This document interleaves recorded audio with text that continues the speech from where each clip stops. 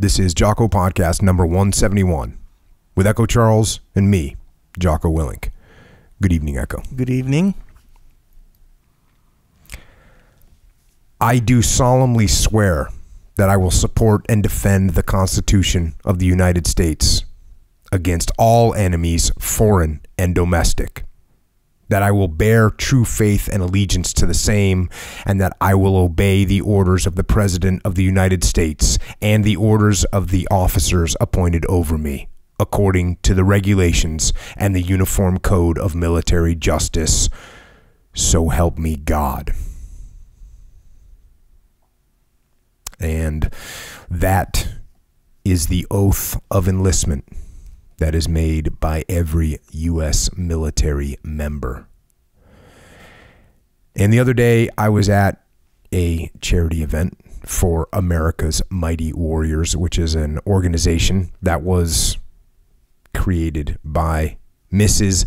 Debbie Mama Lee, the mother of Mark Lee from Task Unit Bruiser, who was the first SEAL killed in action in Iraq. And it was a great event.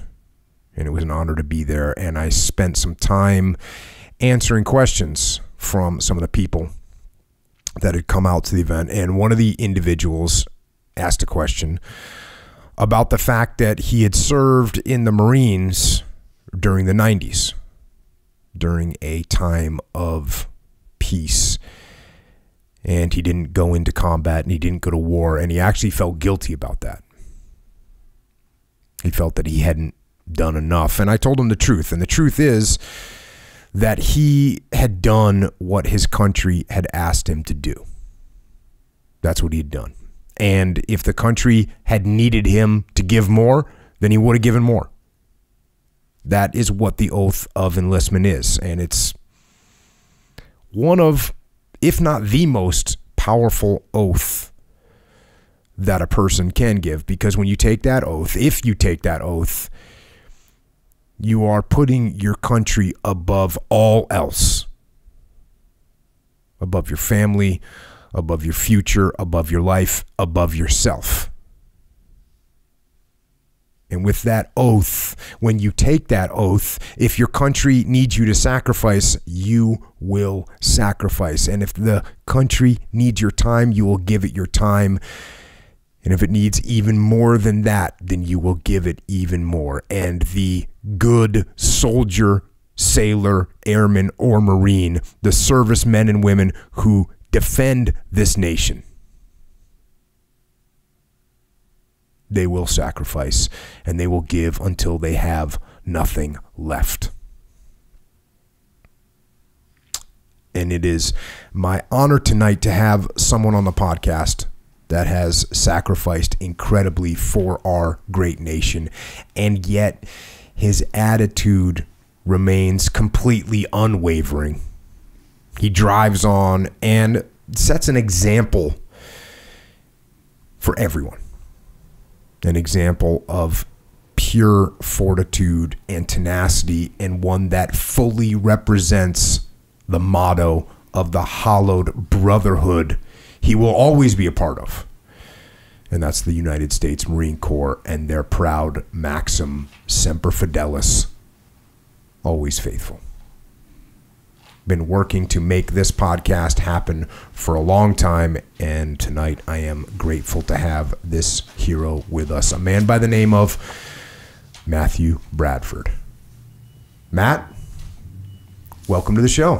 Thanks for having me on, Jocko. This is it's something else to be sitting in front of you right now, because there's been a lot of remarkable people that's been on this podcast, and it's a true honor to be here in front of you and Echo and get the chance to meet you all. Yeah, and I know we've been working on making this happen for a while, so I'm glad we finally were able to get you and your family on a plane, flown out here, where we can sit down and talk for a little bit, and then you can get back with your family and go have some good times. Go swim in the pool and spend the week at the happiest place on earth.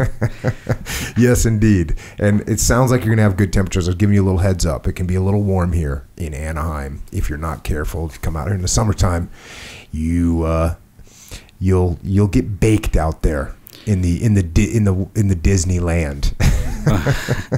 my pasty white skin, and I'm hard-headed, so I don't like putting sunscreen on. So I learned the hard way.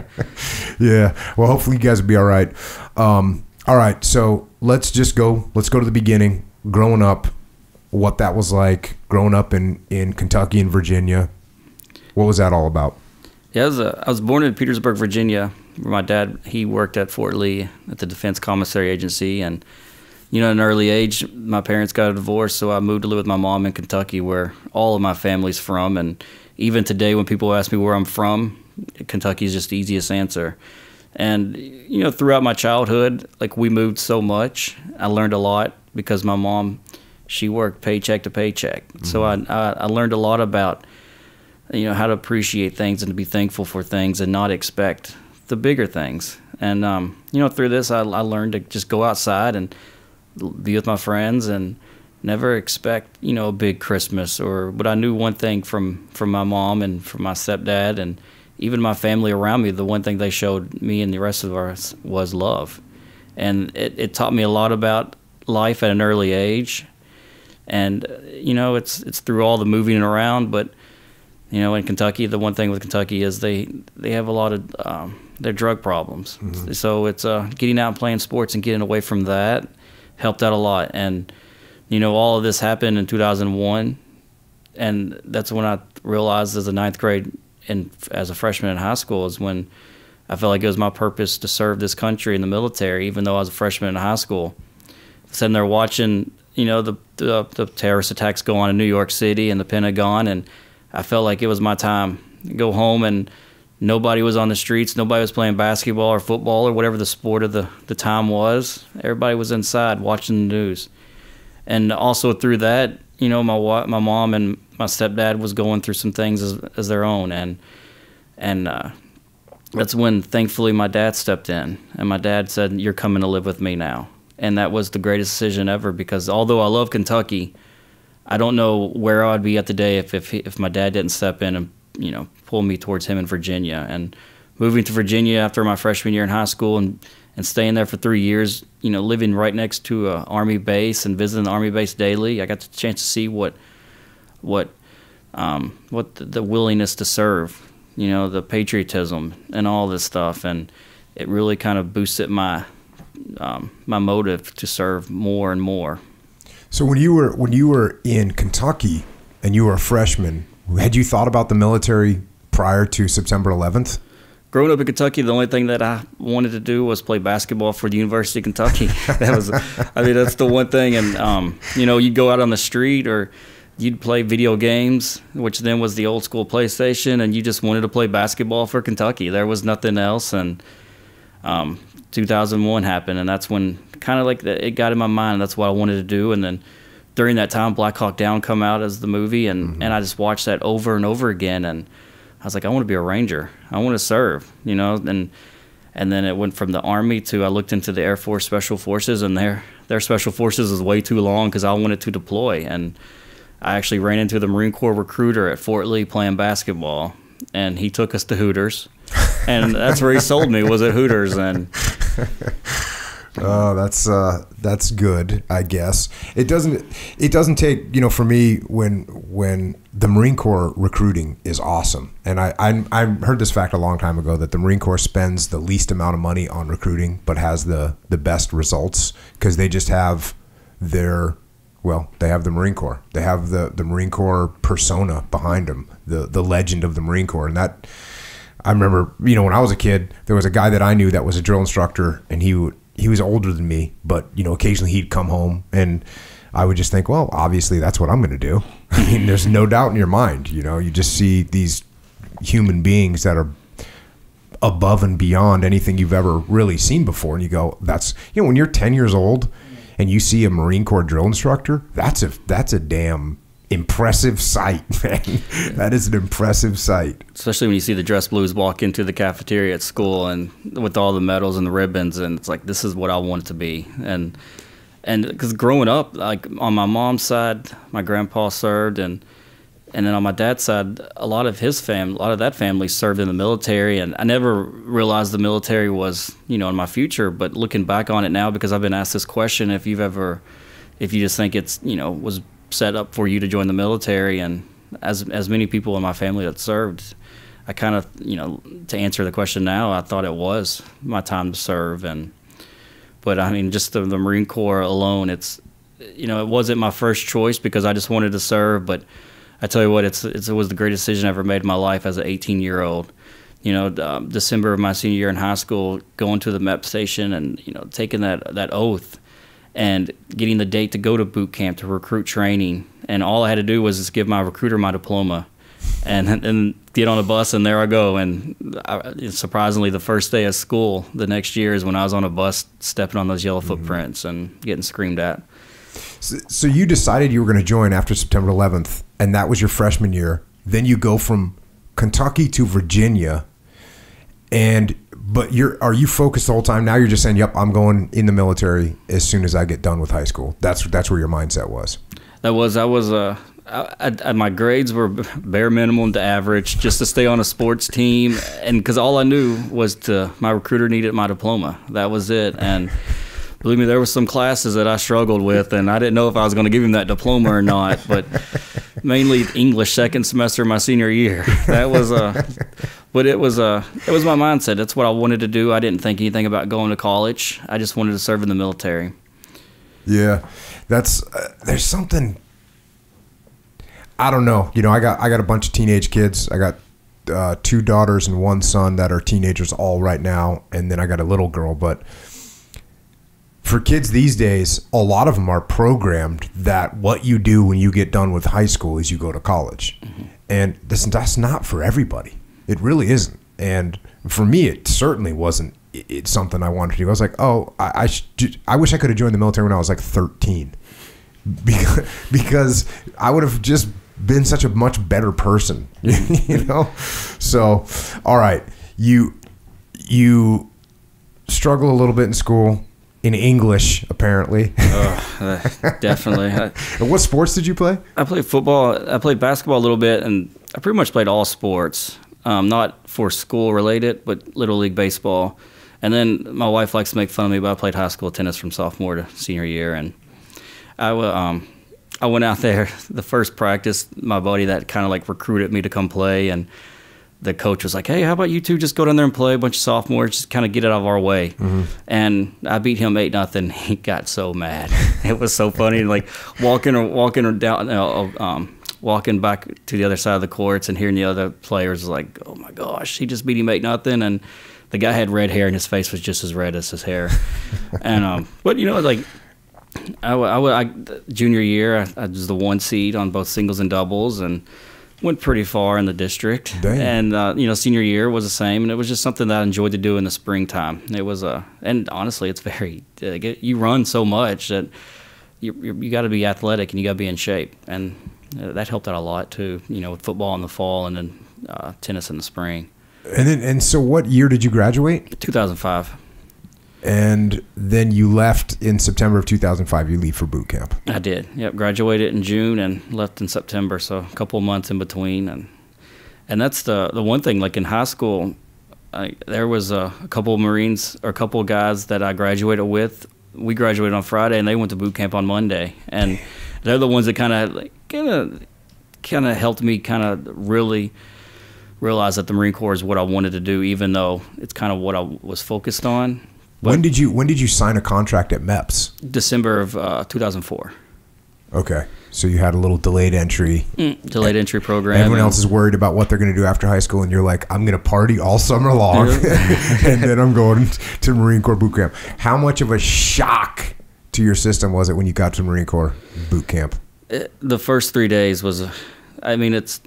it was just so much. Like, of course you don't sleep at all, and it's just this constant yelling, and you're realizing, like, what in the world did I do? Because you can only watch it on videos and understand, it's like, okay, that's on a TV screen, and it's not real life. But it was something else getting, I guess they arrange it up every time the bus goes through Parris Island.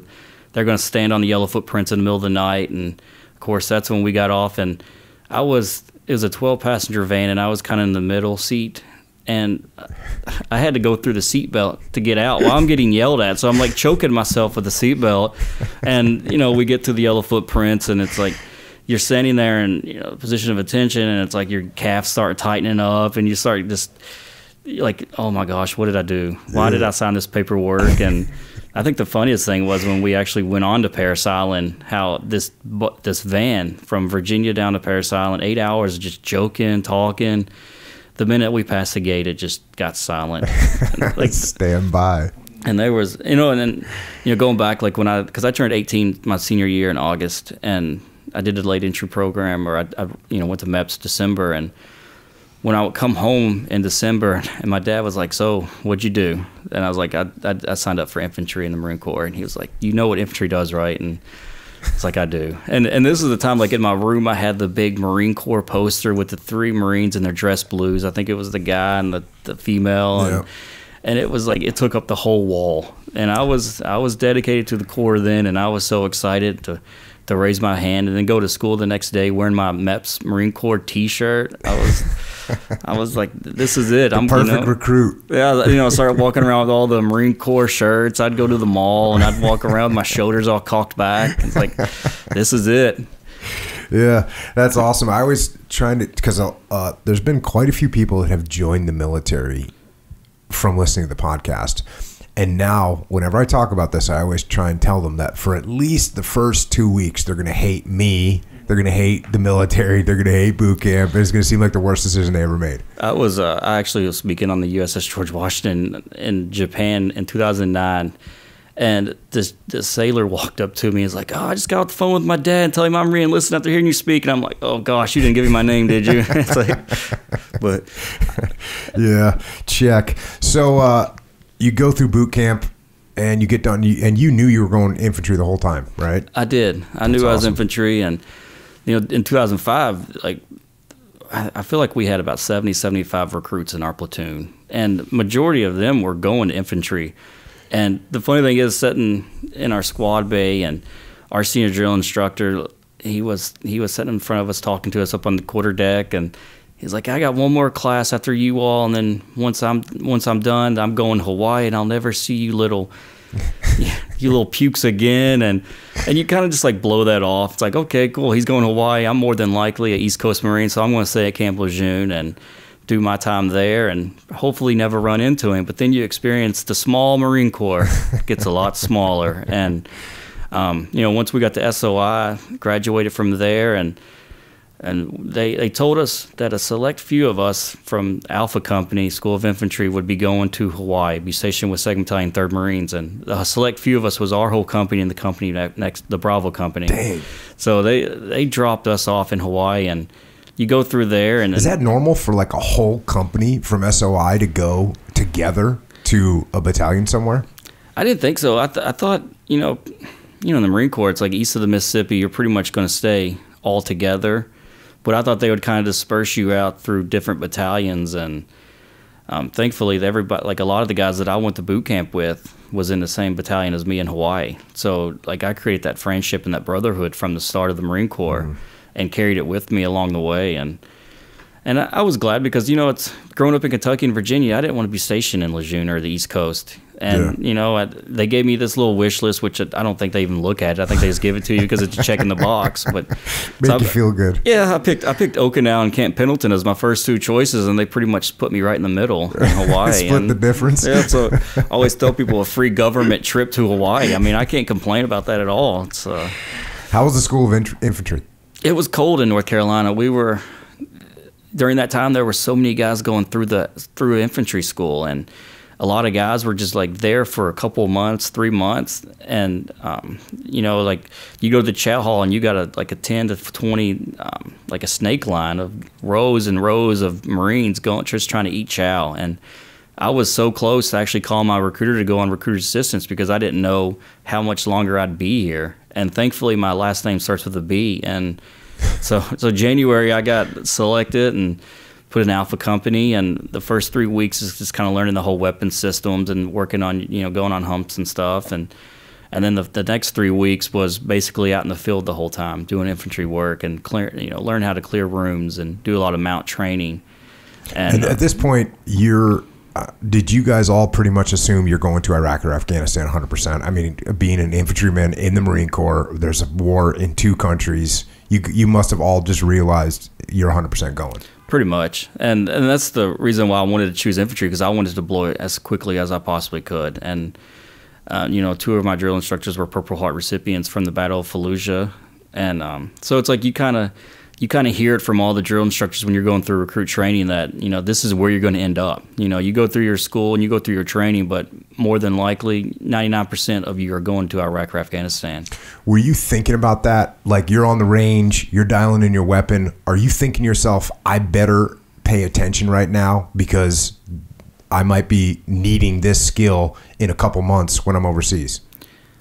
I don't think it ever crossed my mind, because I just did what I was told to do, and when it was on the rifle range, or if it was patrolling, I tried to take in as much as I possibly could and learn as I went. And the more I learned, I just I learned to not only teach myself but also teach those around me and stuff, because I didn't, you only see it on the news. You don't really know what to experience. And it's funny because I tried to read the book No True Glory. Yep. And I couldn't really understand what Iraq was like, from clearing rooms or patrolling down the streets, urban terrain. I couldn't understand that because I wasn't there. And, of course, now when I read these books, I understand because I can visualize it in my head. But, then I was just doing what I was told, and I was learning as I went along. And I learned what I could through School of Infantry, and then once I got to the fleet, it kind of changed a lot because we had to learn what our battalion and our squad and platoons was doing there. At the School of Infantry, did you do company-sized operations of clearances of villages and stuff like that? We did towards the end of School of Infantry. We had all the 11s out there, and then we had the machine gunners and the mortarmen would set up, and we kind of we would Humvee in, and we'd go in and clear a couple of homes and stuff like that. But it was more of a company level. Mm-hmm. It's hard to remember back then, but it was because it was the one thing in North Carolina, where we were at training for a School of Infantry. It was just a lot of machine gun fields and a lot of pop-up targets. Mm-hmm. And those kind of ranges. And then the Mount Town wasn't as extensive as it was once we got to the fleet and went to CAX in California. So you would say at School of Infantry you were more working on your individual infantry skills more than working together with a platoon or a company-sized elements. I think so, because a lot of times at School of Infantry we did a lot of fire team stuff. Okay. And we did a lot of hikes every Thursday once we got back from the field. But a lot of it was just learning weapons, learning how to shoot at pop-up targets and moving targets, and just kind of learn the whole weapons and systems and stuff. Every Marine is first and foremost a rifleman. Yep. and that's where you become a rifleman. Okay, so now you get assigned to 2-3 Marines, and you're heading off to Hawaii, which is coming from Kentucky and then Virginia and then North Carolina, and now all of a sudden you wake up and you're in Hawaii. We were actually in the squad bay, me, a guy from Georgia and the other guy from Tennessee, and we were listening to Craig Morgan's Redneck Yacht Club, thinking this is what we're going to do when we get to Hawaii. And of course, I think all three of us were in different companies, so we never saw each other once we got to Hawaii. But you fly in and you get there, and it's oh my gosh, we're in Hawaii. And we get on the bus, we get all our gear, and we get dropped off at the battalion office, and we got two of my seniors waiting on me, and he's they're basically pulling me to the barracks just so it's you're all ours now. It's oh gosh. And then you start hearing stories from the other guys that got there with me, and how their seniors are welcoming them into the platoon. What month did you get there? March of 2006. Okay. And so as soon as you get there, and those guys were just coming back from Afghanistan, right? They were. They were actually over there during Operation Red Wing. Yeah. And they were. I think they got back February of 2006. So they were just getting back from their post-deployment leave, and once we got there, it was pretty much you got to get right into another workup. And then that workup is where you really start integrating everyone together, working in platoon size elements, working in company size elements? It was. And then that's when we they told us when we first got there, everything you learned in School of Infantry, just like lose it, because now you're going to learn what we teach you. And you know, from everything from just like clearing conference rooms and barracks rooms to, you know, working on patrolling up the streets in Hawaii. And that was the one bad thing about being stationed in Hawaii. It's a great place to be stationed, but there wasn't much to do any training. And we would, we would literally patrol up and down the streets at K-Bay, Kaneohe Bay, Hawaii, and they had a couple of old barracks that we'd work mounts, we do mount training with and with sim rounds. And, we'd go to Bellows, which was like a little Air Force base that they were starting to create like a mount town. And that's when we did a lot of our training and kind of our field work. And now at this point, are you starting to think, and you got guys that are just coming back from Afghanistan, are you starting to think like, okay, now I really need to start paying attention? The reason I'm asking you these questions is because I'm trying to relate. You know, when I joined the Navy, it was 1990. There was like, I guess the Gulf War was kind of on the horizon, but it was gone so quick that by the time I was in BUD/S, it was over. Mm-hmm. And so even when I was doing workups and stuff, like I would always be thinking like, okay, I need to be good at this because someday I might need this skill. But that's a big stretch. You know what I mean? Whereas once September 11th happened, every one of these young guys that was coming in, it was like, oh, it wasn't like someday I might need this skill. It was like, I'm probably going to need this skill in the next couple months to save my life or my friends' lives. Did you feel like that kind of intensity from yourself and from the other guys that were just coming back from overseas? I think so, because I feel like the way they were kind of instructing us and teaching us this stuff, and they kept relaying that any minute now that we could be called up and deploy.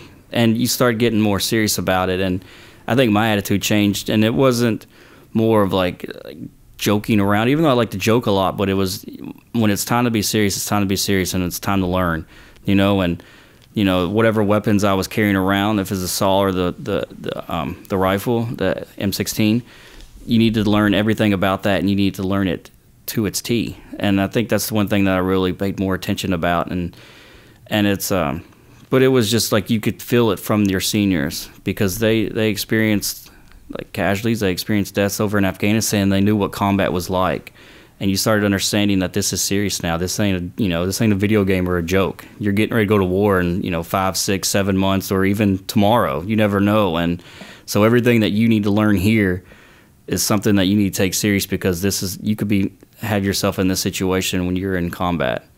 At what point did you know where you were deploying to, that you were deploying to Iraq? I feel like it was after CAX in July. We were in CAX from June to July of 2006, which is great months to be in the deserts in California. But I feel like once we got back there, it was pretty much like we're going to Iraq. And that was, so we're still in, is this 05 or 06? 06. Okay, got it. Yeah, I joined September 2005, and I was on a plane in September 2006, headed to Iraq. So that's one of the things I wanted to do in the Marine Corps, as I mentioned, was just I wanted to deploy, and I was literally in the Marine Corps a year, and I was already on a plane headed overseas. And then at what point did you know where in Iraq you were going, that you were heading up to Haditha? I think we knew we were going to the Al Anbar in the northwestern part of Iraq, but we were never told what city. I think once we got to Al Assad and we were starting to relieve 3-3 and hear about like what they went through and where they were at, is when we started really realizing, okay, this is where we're going. So it was when you actually got in country is when you realized, okay, we're going to Haditha. You knew that you were going to relieve 3-3. You probably heard a bunch of the stories. And I mean, so I was in Ramadi at this time,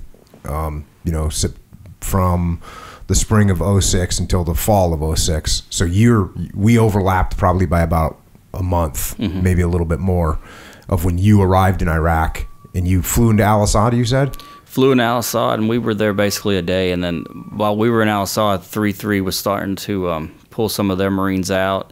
And that's when we started interacting with them, and they told us that they felt bad from what we were getting ready to get involved. They lost so many Marines while they were over there. And then it's just kind of like you hear stories of other guys in our company, like basically in a firefight just to get on their fob. And once we left Al Assad, we flew up to the Haditha Dam in the middle of the night, and stayed there overnight. We started loading our mags, and we got in a big convoy, and we drove into Haditha. And it was, I mean, you just like, you hear the stories of Haditha from 3-3, and then when 3-1 went through their stint before, and it's just Wild Wild West. And again, you only see it on TV. You never expect to be walking the same streets and, you know, this stuff going on. But, you know, the first time we went out on patrol, it was nerve-wracking. It was because it's like you do this in training so much, and you feel like you do it so well. But now that you're in a situation where it's like, oh gosh, you know, I gotta look here, I gotta look here, I gotta look up, I gotta look down. And what was your position in the platoon? I was a point man. Oh, get some. So it was fun, you know. It was I think after the first firefight is when like you kind of like, okay, I could do this. This is good. I'm motivated now, you know. And I was that guy. I remember one time we got in a firefight, and before we went on patrol, I was like, gosh, I'm ready to get some. I'm ready to get a firefight, you know. And I didn't know my squad leader heard this, but after we got into like a 2 or 3 hour long firefight, we're walking back onto the fob, and he yells at me, Bradford. I'm like, what? And he's like, I'm going to kill you. I'm like, what did I do now? You know, it's like we all come back alive. You know, I feel like that was a good thing. But it was, you know, it's funny. The first firefight we got into, we were in the palm groves, and we were walking along this compound wall, and these you know, little trees. They're no wider than a softball. And then there was one no wider than a baseball, and they open up from our left. And so me and my team leader jumped behind the one that's the size of a softball. And he's like, hey, Bradford, get over there behind that tree. And I'm like, bull crap, that one's smaller than this one, you know. And then our corpsman, who was a junior corpsman, he had the shotgun for breaching, and he laid off a round. And I'm pretty sure it didn't hit the guy, but the boom scared him, and he took off. But it was just, and of course, the same day in the Marine Corps, it's just our comms went out, and so the stuff that we got was kind of crap. So it's like, here we are in the middle of the palm groves after a firefight, and we don't have no comms. We're shooting up smoke and trying to get somebody to come down there and help us, you know. And so where were you guys living in Haditha? There was a fob in the middle of town that we were that we stayed at. That was our home. It was right in the Iraqis' houses. And was it a platoon size element in there, or a company size element in there? It was a company. The way that our battalion was split up, the battalion commander and the headquarters was much more in the dam, Haditha Dam, and then Haditha was the main AO, because it was the largest city, and that's where our company was, Echo Company. And we had Golf Company to the south of us in Hoklania, and then across the river in Barwana was Fox Company, and Weapons Company would basically go from AO to AO. And about 3 months into the deployment, our battalion commander and the headquarters detachment would come, and they actually set up shop in Haditha with us once the Iraqi army left our FOB. And you know, we had it was a company element, and we pretty much ran, you know, the 4th platoon would work more with the Iraqi police, the Iraqi army, and then the one platoon was basically set up for mobile, and the other platoons would rotate back and forth between posts and patrol.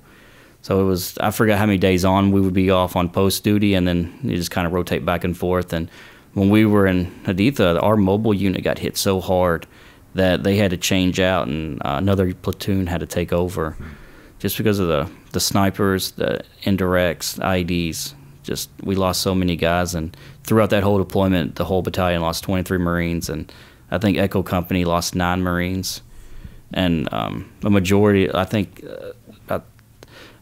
all of them were within the first 2 or 3 months. Not to mention the Purple Heart recipients that we got from that deployment. And when were you guys doing mostly? You guys were doing almost all foot patrol out of the FOB.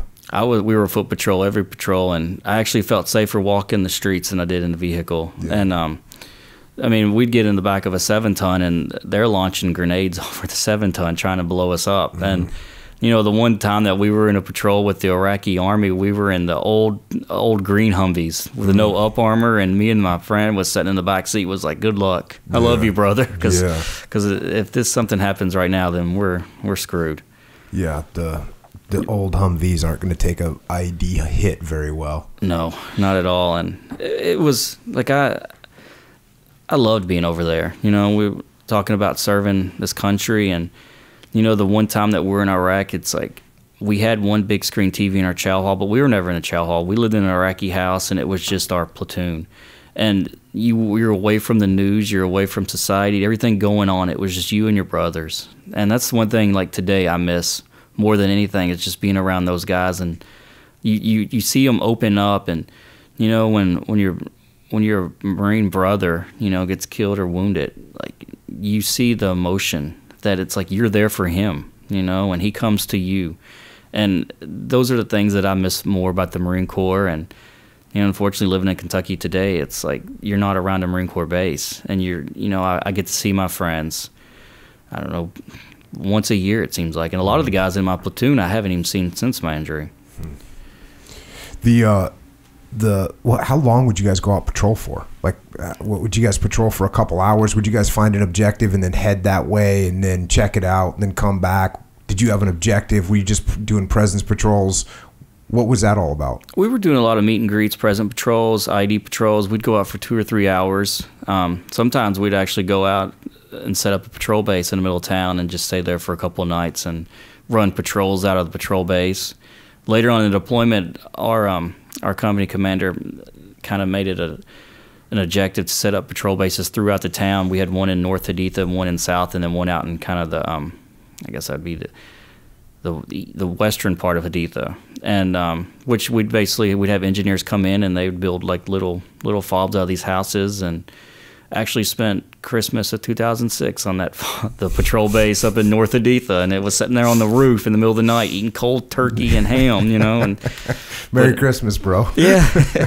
And it's so funny because it's like they told us, it's like, oh, you're going to have Christmas off. It's like, yeah, nah, that didn't last very long because here we are on patrol going up to North Haditha. But it was fun. I enjoyed it. And, you know, some of the cool things that we did there, they believed there was a cache in one of the islands, and there was no bridge, nothing to get to the island. And the only way to get there was to take river rafts. And I'm not going to lie, that was the one time I felt like I was a Navy SEAL going down the Euphrates River on a river raft. And but it was in the middle of the night, and they had a 240 on the front of it, and they would, you know, pick us up from the bridge, and we would ride up right to the island. And we actually dug in and stayed there overnight. And I believe that was Thanksgiving in 2006. So that was happy holidays. Yeah, the holidays. Again. You know, so like looking back now on the holidays, on Thanksgiving and Christmas, it's like I just look back on those 2 moments of my life. It's like sleeping on a cold island, because people look at Iraq and think it's warm all the time, but it's pretty cold over there in the winter months. And then of course Christmas time, sitting on the roof. And how often were you guys getting indirect fire into your fob? Were they hitting you guys with mortars a lot? We got mortared about every day about 5 o'clock, you know, chow time. And one of the times, like, we had I don't know, it was like a hill. It was like a big sand hill in the middle of our fob. We had a couple of posts up on top of it. And we were on post duty, and they was like, Bradford, won't you bring these batteries up to post 5, which is at the end of it? And so I take a battery to it, and I'm walking down, and like going down this is very steep.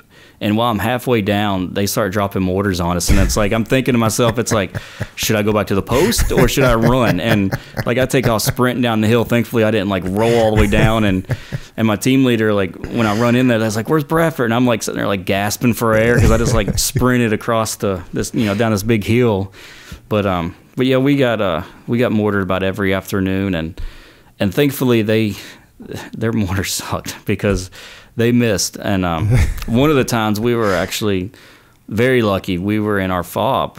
We were in our house, and we were all kicked back on our bunk beds. And my really good friend, my best friend, actually was working on the hot air tank or whatever it was outside. And they dropped a mortar like 30 feet behind our house. And when that thing hit, we just automatically went to our gear because it sounded like it went right through the middle of our house. And he ended up taking shrapnel in the leg. And thankfully that was it. And that's when I realized that, you know, I have many friends that got killed when I was over there, but I wasn't, you know, right there listening to them scream as they put a tourniquet on. And that's when I realized that this is real, you know. And not only, it's like this guy is like fighting to put a tourniquet on, and he's my best friend. He was my roommate when I was in our Hawaii, and it really killed me. Thankfully that he didn't lose a leg. He come back in a couple of weeks, and he was sitting there showing us pieces of shrapnel and telling us that he went down to Al-Assad and had some ice cream. And it's like, yeah, you know, forget the way I felt about it, you know, but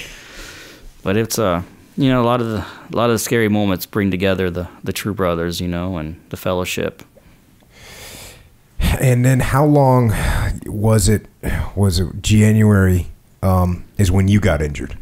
January 18, 2007, and we were, you know, 4 months into a deployment. We started kind of, you know, you could start hearing a little scuttlebutt about the Advon coming in. You know, we're getting ready to start heading out. You know, the other units coming in, and I actually was speaking to my uncle on the phone that day. You know, and we rarely got to call home.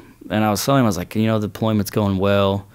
You know, they're starting to talk about other guys coming in. You know, and hung up the phone because we had to go to a brief, and the brief was the patrol. And you know, unfortunately I don't remember any of this part right here. I remember all the way up to like the last minute walking down the street, and as I was walking point, I look out in front of me. You know, we're walking along a road alongside the parallel or Euphrates River. It was called Park Place, and we were coming up past this compound wall into this opening with a bunch of palm trees, and I see a white bag leaned up against a palm tree about 30 yards off to my right. And as you know, it looked like that was a suspicious item. And I turned around and tell my team leader to my left, he was on the other side of the road, and I turned around and tell everybody behind me. And the minute I turned back around and I looked down, and there was this ditch that ran perpendicular to the road. And I see the wires going inside the pipe underneath the road, and I was standing right on top of the pipe. And, I mean, in a matter of seconds, it exploded and sending shrapnel into both my eyes. And that was the last thing I ever saw, was that white bag and those wires. And, you know, is just laying there, conscious, like hearing everything going on around me. My squad leader calling in QRF, and you know, and I actually had the litter kit in my pack, so it's like they had to figure that out. And then the whole time I was trying to stand up, you know, I had my left leg was blown off. Like I didn't have a left leg. My right leg was severely damaged, and but it just felt like, people always ask me like, what were you feeling when this was all going on? And it went so quick that I don't even think I had a chance to feel anything. Like I literally went from like walking down the patrol, seeing something suspicious, to laying on the ground looking in darkness. And I didn't know if that was it, I didn't know if I was dead. And you know, it's just hearing voices around me. They put me in the kit and they take me into a compound. And you know, as we're waiting on QRF to get there, you know, my buddies, look, they're sitting there holding my hand, talking to me, because you know, out of our squad, we probably got into the most firefights out of our whole company. But as we left the FOB with 12 Marines, we'd always come back with 12 Marines. We let the enemy know that if you're going to mess with us, we're going to give you everything we got and more. And this was the first time that we suffered any kind of casualty.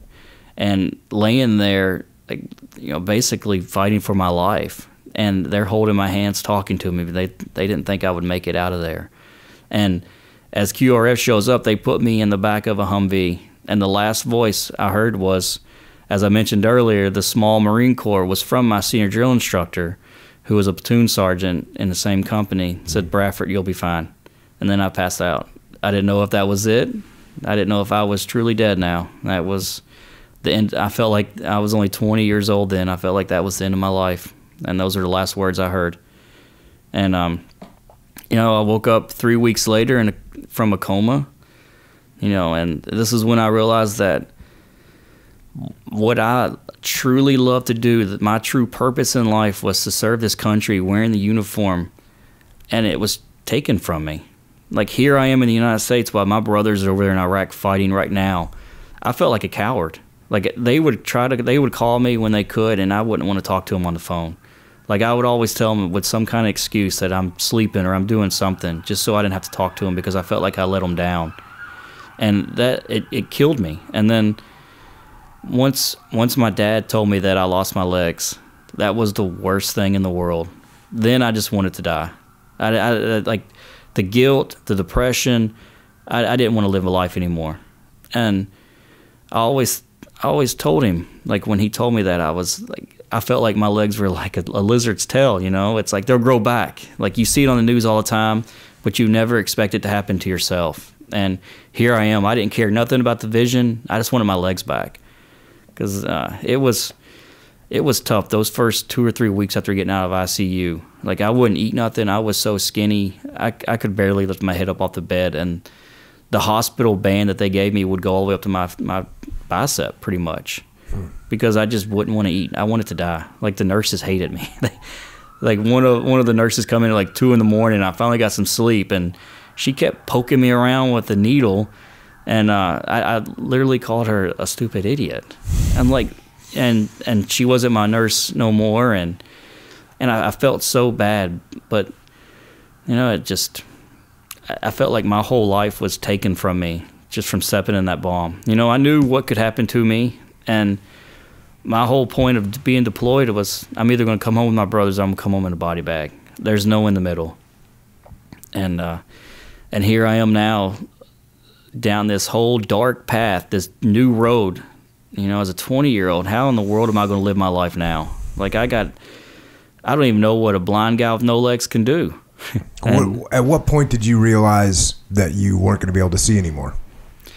It was pretty much March 2nd, I believe, was my last surgery that they tried to kind of like give me some vision back, and nothing come back from that. And by the time March 2nd got there, I was still positive and upbeat, and I was moving around a lot more, starting to gain weight. And but it's they told me that they can do the surgery, but then they also told me that it's not a high percentage that you're going to get vision back at all. And they started kind of like talking about just living life visually impaired. But it was tough. It wasn't, and to me the vision didn't bother me much at all. It was losing my legs. And the Marine Corps, it's joining the Marine Corps in 2004 was the greatest decision of my life, for the reasons like this right now, because it was the Marine Corps that was there each and every day in my hospital room talking to me and helping me understand that this road that I'm getting ready to go down, that there is a light at the end of the tunnel. And not only talking about my deployment or talking about the Marine Corps, but just talking about life and coming in there joking around with me. And because looking back on it now, like, I'm truly fortunate and blessed to be here today, because the amount of blood I lost was a body's worth of blood. My left leg was taken from me. I have a piece of my small intestines taken out. Shrapnel went through both my eyes, and it's truly a blessing. Now, that's obviously a big transition of calling it a blessing and calling where you're at right now a blessing, from when you first realized your situation and you're saying, hey, you wanted to die. I mean that's as bad as it gets. What do you think it was that made you start to realize, what, all right, here's my new situation, and I'm gonna get after it? The Marines that would come in to visit me, they kept reiterating that I was a Marine. The nurses, the corpsmen, even though I would fight it, they never gave up on me, and they still pushed and challenged me. And I think that was the one thing that made me realize that this is just a new challenge for me. The one thing in the Marine Corps is to adapt and overcome. I'm going to have to learn to adapt to these injuries and overcome it. And that's one thing that helped me realize that there's life outside those hospital doors, because at that time when I was going through depression and guilt, there was 2 roads I could have went down. The self-pity, the drugs, alcoholism, suicide. But I didn't want to go down that road. I didn't want to be another statistic. I wanted to go down the road of happiness and living my life to the fullest and proving people wrong. People tell me I can't do something, that I'm going to go out and do it. I want to be that blind guy with no legs, proving people wrong, and that's what I always told people when I first got hurt. I was like, anything you can do, I can do. I might do it differently, but it's going to get done. And during that time with that Marine coming in that hospital room, this is when I realized in my mind that this is what I want to do. I want to put myself in his position. I want to help out other severely wounded warriors, Marines, soldiers, sailors, airmen. And I began creating these goals and so a lot of them broad. The one broad one was staying in the Marine Corps.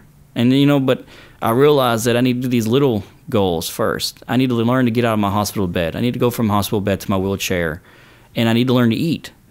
And once I started realizing this and I started putting my mind in the right direction, then I started getting off medications. I started getting off pain pills, and I started getting more weight on my body.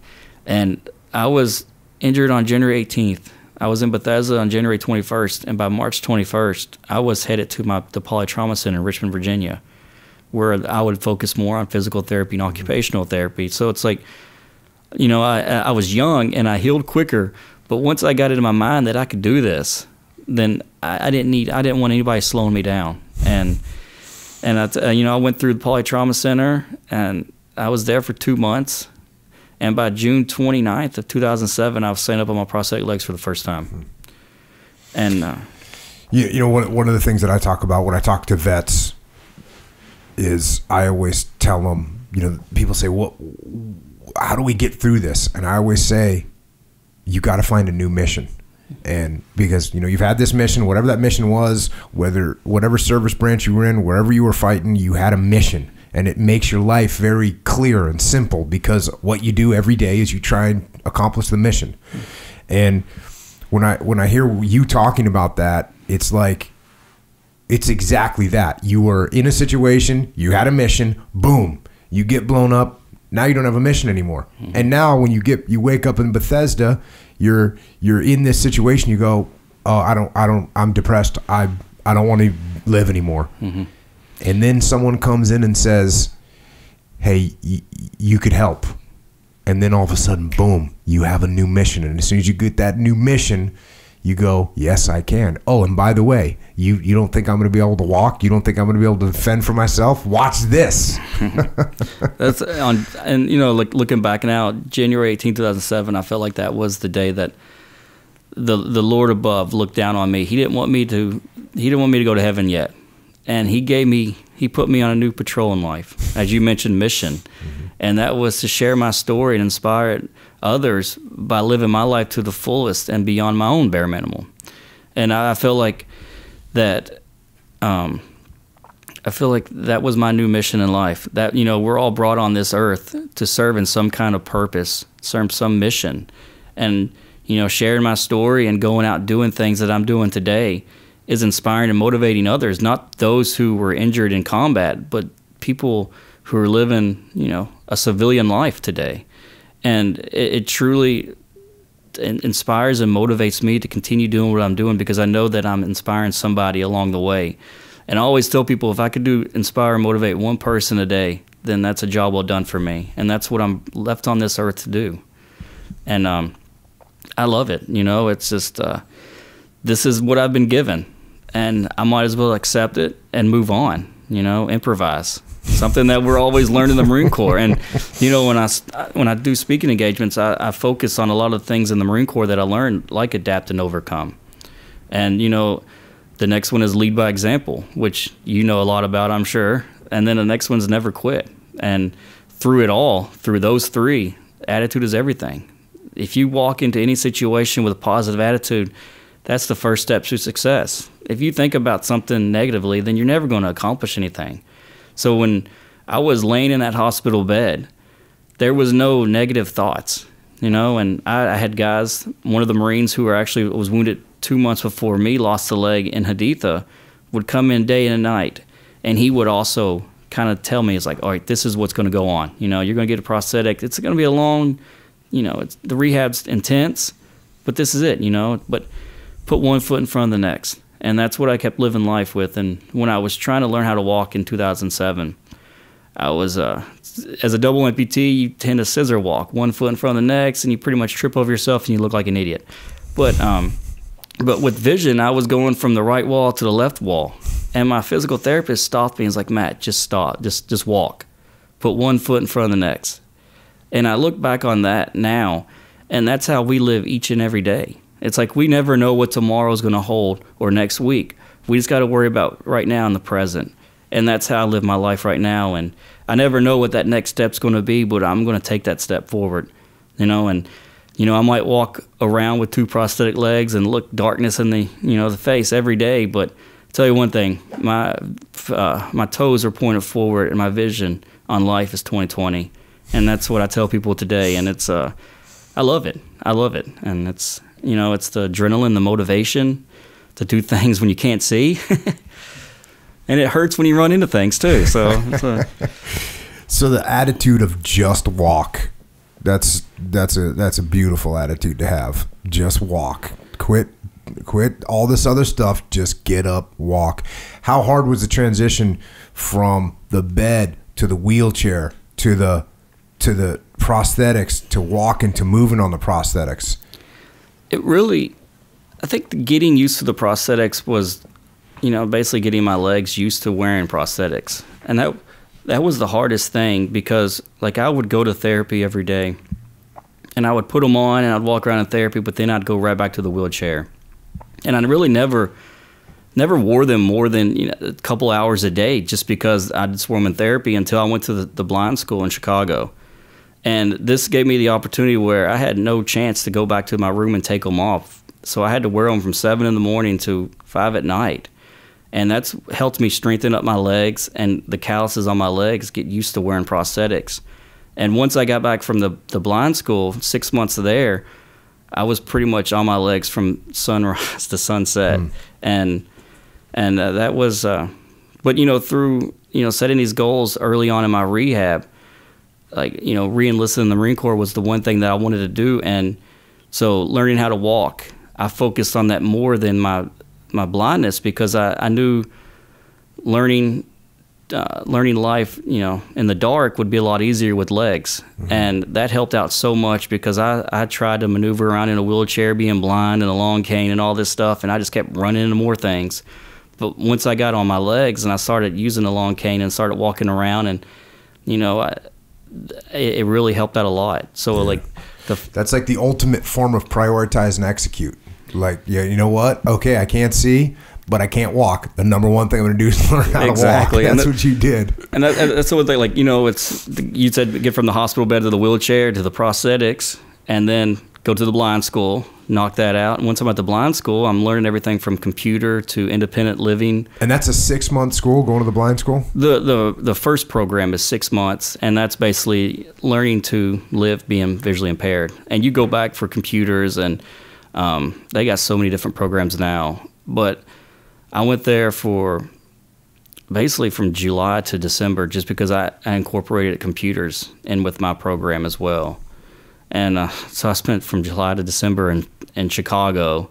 So I experienced the cold weather there. But, I learned everything from, checking emails to Braille to taking a subway and train all the way downtown Chicago and circling a block, and even built a birdhouse when I was in Chicago. And I don't know about you, but a table saw scared me when I had vision. trying to cut a piece of board with no vision, that's a little intimidating there. But I didn't lose a finger, thankfully. So yeah, that's another thing that I'm hearing about what you're saying is like the way, and this is something you hear all the time, but the way that you're describing it is people say, oh, you're going to get your big goal. You got your big goal in the future, but what you have to do is you have to set up these little goals along the way to get you there that are pointing in the right direction. So your big goal is you wanted to stay in the Marine Corps, be able to re-enlist. In order to be able to do that, you had to be able to walk, you had to be able to function. And so you just had to fight through these little things every single day to make progress. And it's funny because, the way I've honestly described this before is like, it's like shooting. When you're looking, you got your target that's far off in the distance, 400 meters away. If you stare at that thing, your vision's going to get blurry and you'll lose track of it. So you have to focus on the front sight. This front sight focus, that's what you do. Yep. And that the thing in the background, it kind of fades a little bit, but it's there. And then what happens is occasionally, and so it's the same thing with your goals, right? You have your long-term goal, but that thing's so far away sometimes it gets blurry. And so what you do is you focus on some little thing that's right in front of you that you can do.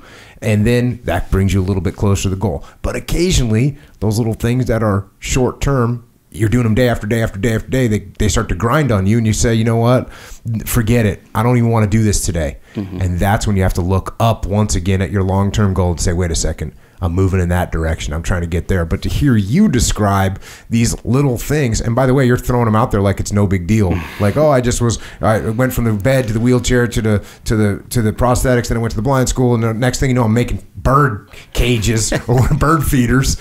And like I mean the small effort or the small task that took immense effort along the way, but you know, from my perspective, what I see is you made each and every one of those things a mission. Like, I'm going to do this, I'm going to do that. Okay, I can do that now. Cool, I'm going to do this. And these are small, little progressive steps, but you're making them, and you're making them every day.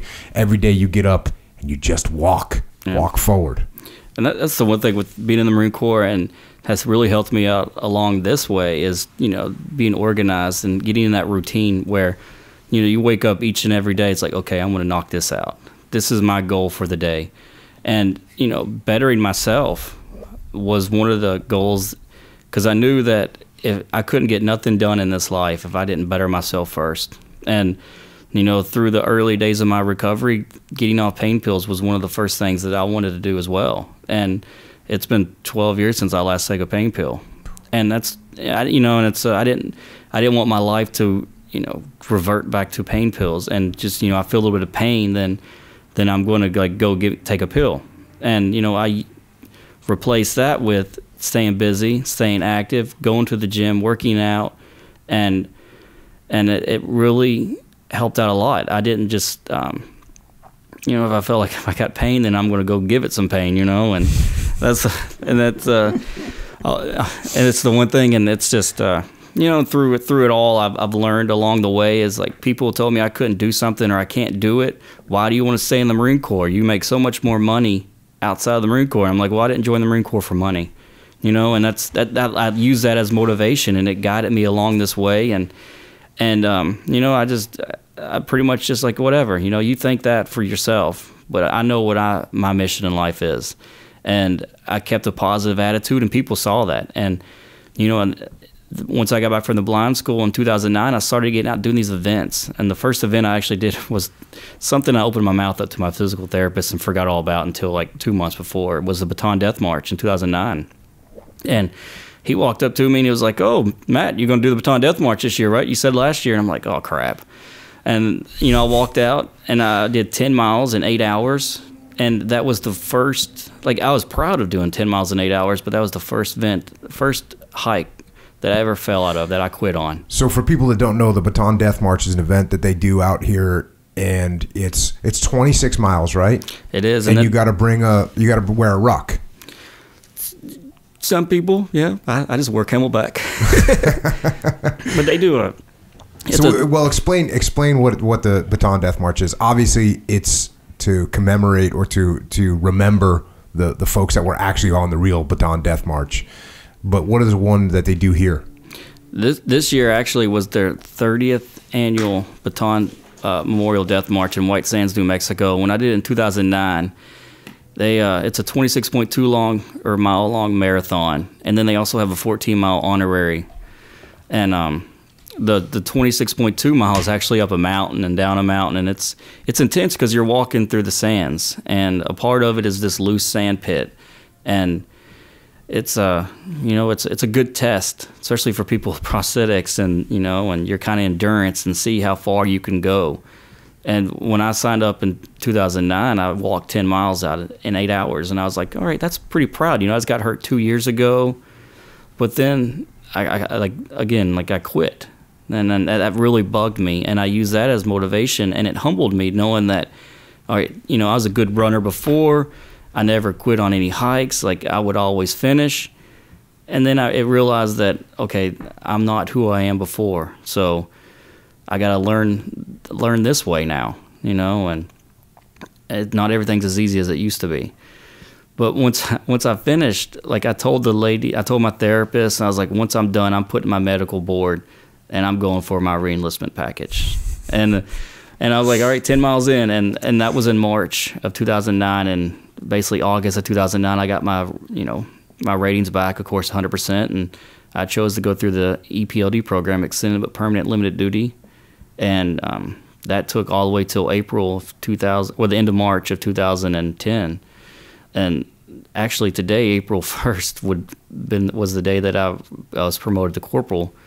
And with the battalion commander that called me when I was in San Antonio was like, "Hey, congratulations, you're getting promoted to corporal." And I was like, "Sir, is this an April Fool's joke?" You know, it's like, but But on April 7th, 2010, I re-enlisted. I raised my right hand and got a chance to stay in the Marine Corps for a few more years. And that was the greatest thing ever right there. Yeah, no, that's the reason why I started off today reading that oath, because for you to be doing that in the condition you were in, having already sacrificed and saying, you know what, I got more to give, and I'm going to give it.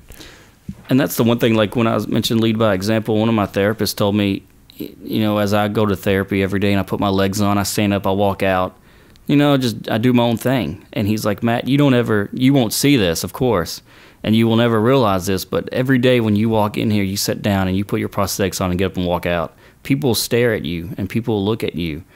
And that's the right thing, to lead by example. You know, it's like if you wake up each and every day and you do it the right way, then people will follow, you know. And I've learned now, it's like from living my life, it's just to wake up and continue doing the right thing, then people will follow. And, you know, it's something that I focus a lot on. It's not being an intense yelling leader, but it's just doing it the right way. And that's something that I've done along the way. And, of course, in therapy, if you're in the Marine and you're an Army guy on the ground, then you don't want that Marine up there walking. It's like, I need to beat this guy. And,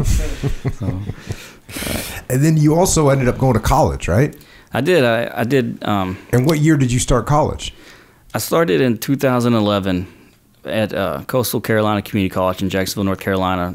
Once I re-enlisted, they asked me where I wanted to go, and I wanted to go to Wounded Warrior Battalion, East Camp Lejeune, because I realized I could help out more there. And I got there, and in 2011, I went on a closure trip back to Iraq, and that's when I realized that I joined the Marine Corps to deploy. And I can't deploy now, but I could still share my story, and I don't have to share my story wearing the uniform. Is it the Marine Corps that takes you on the closure trip? It was a nonprofit, Troops First Foundation, and it's and actually the episode that I went on, 60 Minutes aired it in 2011. Oh, okay. So it's on YouTube. But a nice plug. Well, we'll watch it then. But I learned a lot about my time in the Marine Corps, and the one thing with being a Marine is you're always a Marine, and that's a title I get to take to my grave. And when I'm 85 years old, I can look at my great grandkids and be like, I served in the United States Marine Corps. And and during that time we were starting a family, and I was getting ready to take college classes. So the one thing that I'm very fortunate about is everything through life, like each step, each chapter, it comes right after the next one. Like I never have a time to sit down and think about what's next. And, you know, I got out in 2012 and we moved right back to Kentucky, and I started taking college classes. And, you know, my brilliant and amazing wife, you know, while we're trying to figure out where we're going to live, she's like, your dream school is University of Kentucky. So let's move back to there, and you can go to school there and graduate there. And I started taking classes there in 2014, and May of 2017, I walked across the stage at Rupp Arena and got my diploma in media arts and history. And it's you know, not only a Marine for life, but a Wildcat for life. And I felt a little strange being the 30-year-old like kid, you know, partying like a 10-year-old there when the basketball team won or something like that. You know, I'm just that old creepy dude over there now, and not the youngster anymore. But it was fun to go back and take college classes, and everything that I learned that I should have learned in high school. Like I'm like loving college now. When I spoke at a child development center a couple of months ago, and the kids asked me, I was like, what do you think of school? I'm like, you know, I wasn't the greatest of students in high school, but I tell you what, I loved college. I loved going back and reading books. I love to read now, and it just expands my mind and my knowledge on things. And it's you know, it's good going down and sitting down with people, and you could share stories on different things, and not just something about the military, but you could talk about this and this, and you know, it was fun. And so I want to just kind of jump back to your workouts a little bit. And I know you post some of your workouts on Twitter and stuff, some little shots sometimes. I know you posted one the other day of you pushing the sled. You said you were pushing the sled all the way out to California. Legit. Do you wake up every day? Is that the first thing you do is try and get your workout in? I prefer working out in the morning, but now with traveling and, you know, catching up hours at work, I had to do evening workouts, which I hate doing evening work. So I'm ready to get home, take my legs off. But those are the I work out in the evening. I tried to get them in as much as I possibly can. I love to work out, and if not, then I'll just do it at home. I got some dumbbells and curls. I'll do curls there, and but you know, throughout the day, I'm like constantly on my legs, walking around, you know, doing some cardio. But you know, I love taking shots at you there, Jocko, on Twitter, you know, and that's I think one of the tweets I actually mentioned to you, I was like, you do the squat and I'll do the push in the sled. And but you know, it's like even through training, my trainer, it's funny because I joke with him all the time. I'm like, his name's Josh, and I'm like, look, you're just here to walk me from machine to machine, all right? I'll tell you what I want to work out today, and like it'll get to the point where I'm getting bored of doing pull-ups. Put some chains on me. Now I'll do some pull-ups with some chains on me and something like that. I'll do some push-ups, or I'll get to the bench press and do some chains on the bench press, and it's like just something else to challenge it instead of sticking to the same old thing, you know, everyday thing. And it's and you know, I'm personal best on the bench press a couple of weeks ago at 260. I'm proud of that. And then of course pushing the sled, and but now it's like you know, I've learned I do Spartan races and marathons, and I've done a marathon, and I did a marathon, and I forgot what year it was, but I didn't work out or get back on the bike for a whole year. And after doing the next marathon, I was so sore for like a week. And I realized, like, if I stay active in the gym and work out, then I'm not as sore. And so, like, newsflash. Yeah, stay in the gym.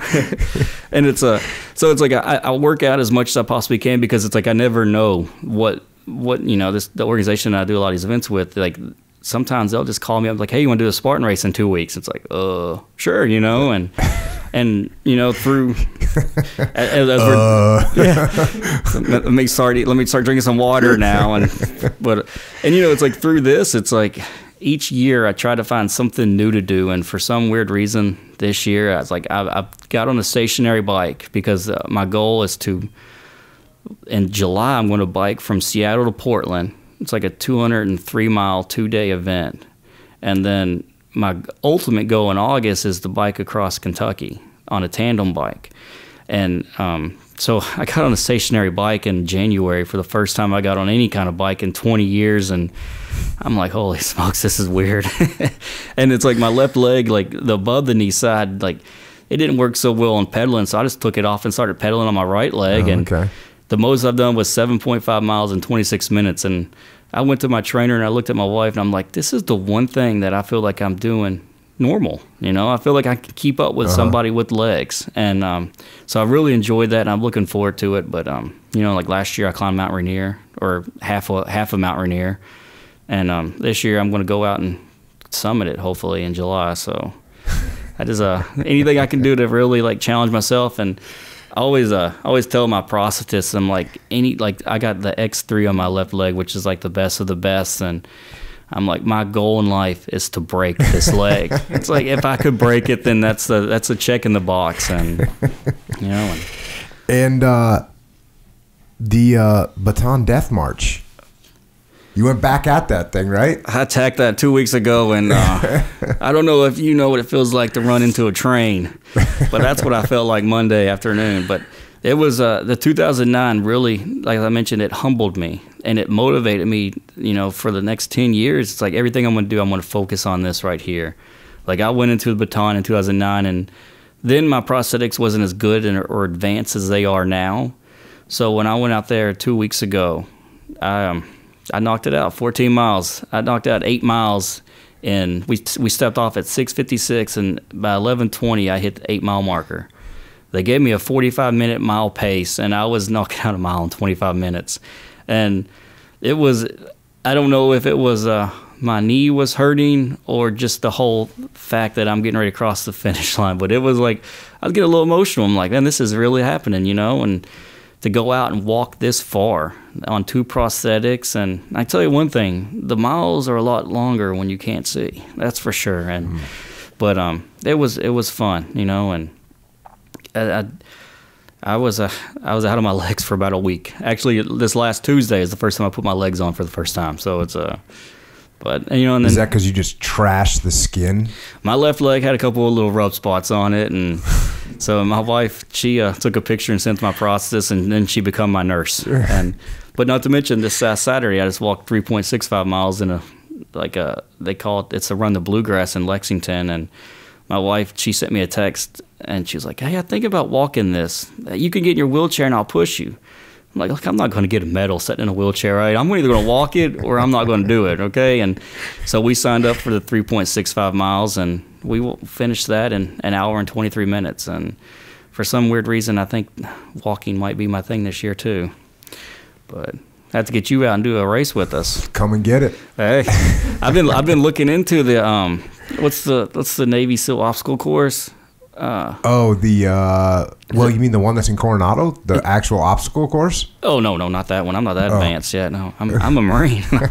Is it the Bone Frog or Bone Frog? Oh, the Bone Frog. Yeah. So I've been looking into that. So right on. Well, I'm sure those guys will hook you up if you want to go and get after it. Yeah, I'm not big on the water and stuff there, but we'll do everything else. That might not be a great combination if you don't like the water too much, because I'm sure they put some water into that thing. Yeah, that's a no. Hey, what was that closure trip? Speaking about emotional, that had to be emotional going to Iraq again. It was the whole when it was mentioned to me in 2011. The only image in my mind that kept popping up is like either a Black Hawk going down or a C-130 or something happening, because it's like I walked away. Actually, I was medevaced out of that country, from my injuries. So it's like I had no good image of that country at all, and it was nerve-wracking. It was even more nerve-wracking being around like the Iraqi security forces.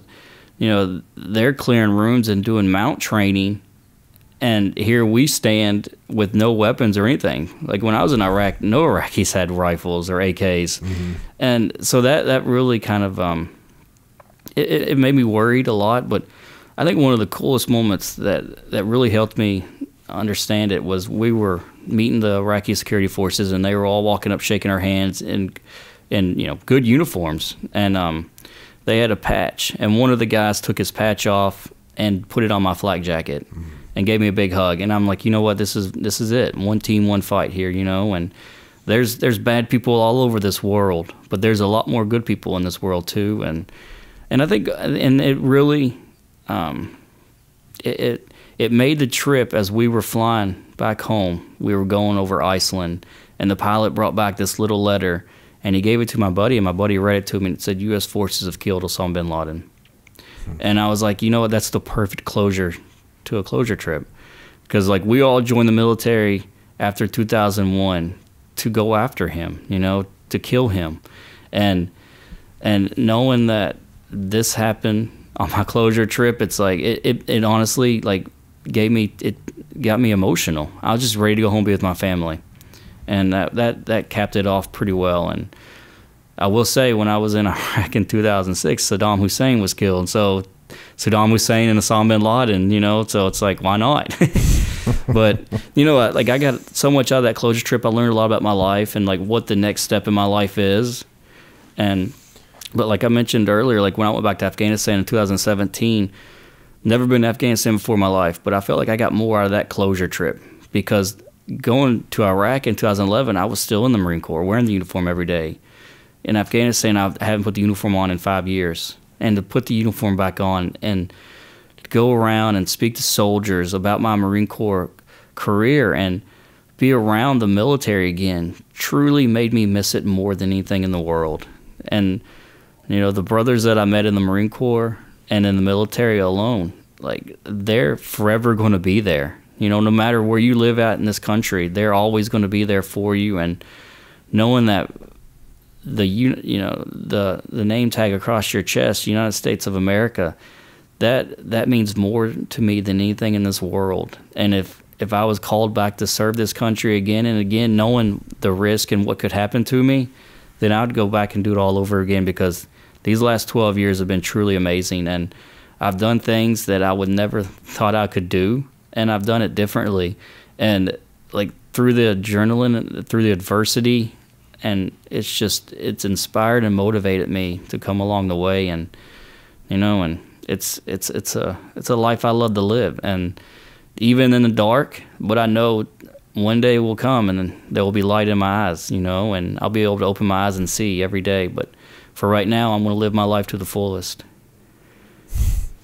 That's incredible. Do Do you ever, I'll hear from people all the time, oh, I don't feel like doing this today. I don't feel like doing that. I don't want to work out today. I don't want to get up and do my job today. Does that, when you hear that kind of thing, what are your thoughts on that? I know for me personally, when I wake up and I don't feel like doing something, then I try to, or if I feel like I'm in a down mood, then I try to keep that in the house. Like, I don't want to go out into public because I don't want people to see that. Like, when I go out in public, I want them to see happy Matt, positive. But hearing people, like, just, it's hard to hear people complain about things these days, and because, I know what Iraq looked like, and I was in Afghanistan, and I know what happened to me, and I know where I was 12 years ago and what I had to do to overcome that, and it's just, some people just, when they feel like they can't do it, they just get down in the dumps and they give up. And really, it's like, you got to learn to battle through those adversities. And, at the end of the day, when you put your head down on the pillow and close your eyes, you wake up to a new day, and a new day with new challenges. But you got to learn to overcome those challenges, because in life, it's a mountain. You're going to continue to climb up a mountain, and it's never going to flatten out. You're constantly going to go over any, obstacles, boulders, whatever is in your way. And the only way to go over it is to climb it. It's not to find an easy way around or turn around and quit, and you got to learn to just overcome things and honestly never give up, never quit. Yep. I mean, I think clearly you represent that to the fullest. So what are you doing right now in terms, I know you got a job. What's that all about? So it's funny how I got this job, because my last year at UK, I had to go for an internship, and the internship that I was going for was at the where I go hunting at. And I was like, okay, well, I'll do that. But then, like, people kept tagging me on Facebook about this Wounded Warrior Fellowship position that was opening up. And I was like, Matt, you should try this out. And I contacted one of my friends, and he was like, yeah, just show up at our office on this date, and you could intern with us, and then we'll talk about the position. And I show up on the first day of our office, and everybody's like, who are you? I'm like, and then he ended up getting kind of in trouble for this, but it was so I interned there, and then went through the interview in June, and basically was hired on the spot. And I've been working with the congressional office for 2 years doing veterans outreach. I do some casework with veterans, but truly it's just getting out in the district and being around veterans and kind of letting them know what kind of legislative the bills are out there that could affect them both positive and negatively. I mean, there's so much out there that they need to know about. And it's been truly a joy, getting to work with a lot of Vietnam veterans. And, these are some of the happiest guys that I've ever met in my life for what they had to go through, and just hearing them walk up to me and be like, because I've had them come just to our office in tears just to shake my hand or get a hug from me and stuff like that, going through, heart problems or whatever. And they're like, you know what, just being here and seeing you and what you've gone through, that it motivates me to continue doing what I'm doing because you're inspiring me. And it brings tears to my eyes, because it's like, it's, as a veteran, veterans serving veterans, we need to look out for our own. It doesn't matter if it's a job or not, but, the suicide rate right now is sad. And, we got to learn to reach out and be with each other, because we're the only ones that trust and the only ones that open up to each other. And that's the one thing that I've really, I've tried at first, which is very hard, to keep my personal life from my work side. But, it's when you sit down and you talk to a veteran and you share what you went through, and they share what they went through, and you kind of come together and you talk about things, and you at the end of the day that you're helping them out just as much as they're helping you out. It truly means the world, and it knows that, veterans serving veterans, we need to stick together. Yeah, there's no doubt. And you're doing all that, and you're also raising 3 kids. 3 kids, 3 amazing kids, actually. And, my wife and I, we're April 7th will be our 7th wedding anniversary. So we're, but, it's through it all, the one thing that if I could teach anybody in life, it's teaching those kids that, challenges are going to come, but you got to find a way. Life isn't easy. Life's hard. And if they could look at me and look at what I've gone through and what I continue to do today, and use that as motivation to, better themselves and better their lives, and understand that yes, I might have failed this test, but you know what? I'm going to go home and I'm going to get in the book, and I'm going to get an A on this next one. Then that's all that matters. And to talk about him a little bit is Nolan, who's 15. He'll turn 16 in a couple of weeks. A couple of years ago, he had a birthday party, and there was this girl in his class or in his school that had no arms and no legs, and he didn't know her, but he went up to her and gave her a birthday. He invited her to his birthday, and he come home and told me and Amanda that, and that truly brought tears to our eyes, because it's like they get it. When I was their age, if I saw a kid that was in, a special ed class, I didn't walk up and try to talk to them. I felt like they were different than me, and I stayed away from that. But, knowing that he walked up to a girl with no arms and no legs and was, invited her to his birthday party, truly brought tears to our eyes, because it's like, again, he gets it. He's growing up. He's a man right now, and Emma, she is just as mature as she is, so helpful and caring and compassionate. And Layla is the same thing. She's 7 years old right now, but it's the cutest thing in the world is to hear her get around her friends and tell her stories about how I got hurt. Somehow the bad guys blew my legs off and killed me, and she told her teacher that, and I can only imagine what her teacher thought when I walked in the classroom, but it's just, they're always there. If I need them, they're there to help out.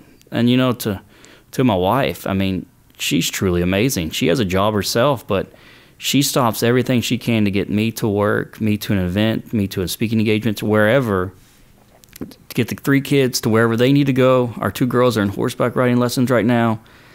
And still she finds time to work out twice a day, actually. She, 9 to 2 job. And it's, she does dinner, laundry, everything. And then she still crawls in bed by 8 o'clock at night. If there's motivation in my life and there's a true hero for me to look up to, it's her, because she's truly amazing. And I couldn't ask for a better wife and a better, friend, best friend, role model, mentor. And, if there's any award out there to give to her, then, I would be up for it, and I'd be the first one to sign on to it. Well, that's awesome. It sounds like you found the perfect girl for you. She is, and throughout all of this, it's the hardest thing is to sit back and appreciate it. And the one thing that I truly don't I always if I cross the finish line, I always look to see what's next. I don't sit back and enjoy it. And she's there to kind of to almost honestly humble me a little bit, and to sit back and let me remember what I went through to get to where I am today. And without her, I don't know if I could live this life right now. It's, I always talk about it. It's it's a tough road. I am blind. I have bad days, and some days I don't want to wake up and go on. But I tell you, every day, or every night, I pray that maybe one day I'll wake up and I'll be able to see my wife and my kids. And when I wake up, I still look at darkness.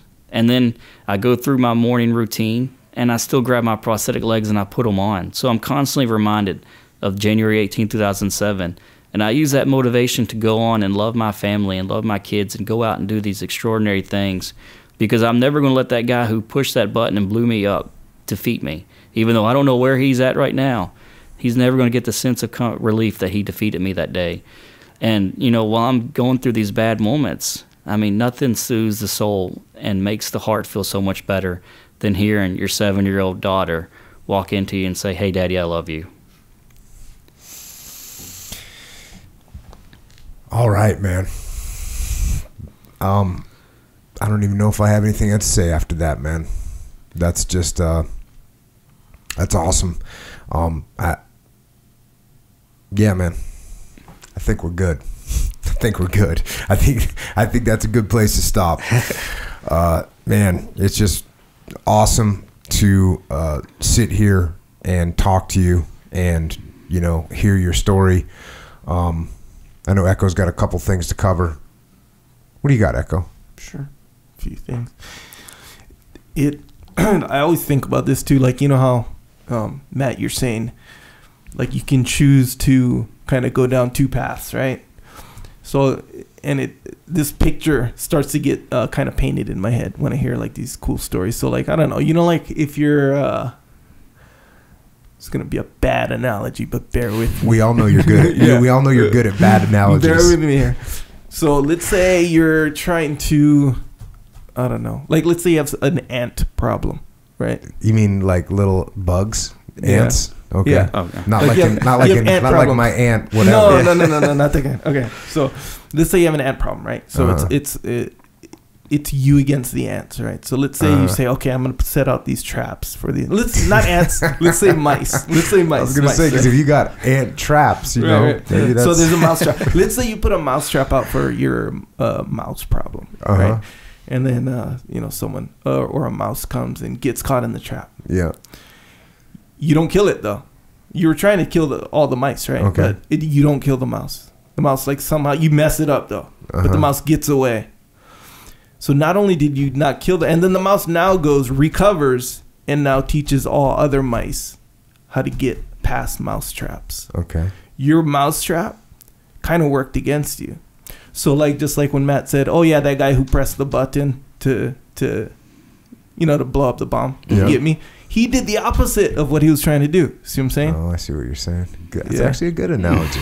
I'll give you credit for that one. Not saying that Matt is a mouse. I'm not saying that. But I'm just saying, conceptually. But he has the will and fortitude and the lessons. Yes. Most important. So the guy who made the bomb kind of screwed himself. Yeah. You know what I mean? In this big way. That's what I'm saying. Yeah.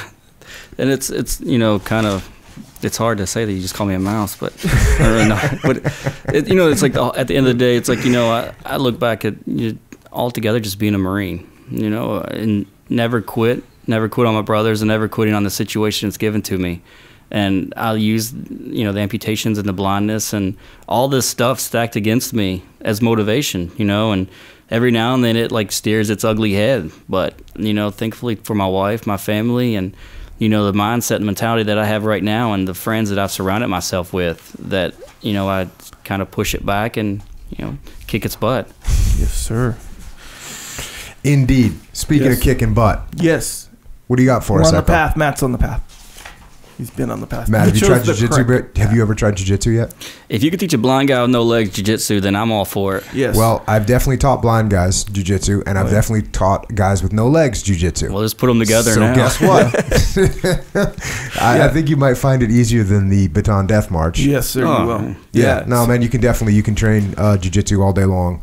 Ryan Job, one of my guys who is blinded, and I trained with him, and he wrestled too in high school, so he had some background. But yeah, there's people that competitively that compete with no vision, and the no legs thing, well, then you just learn jiu-jitsu's adaptable.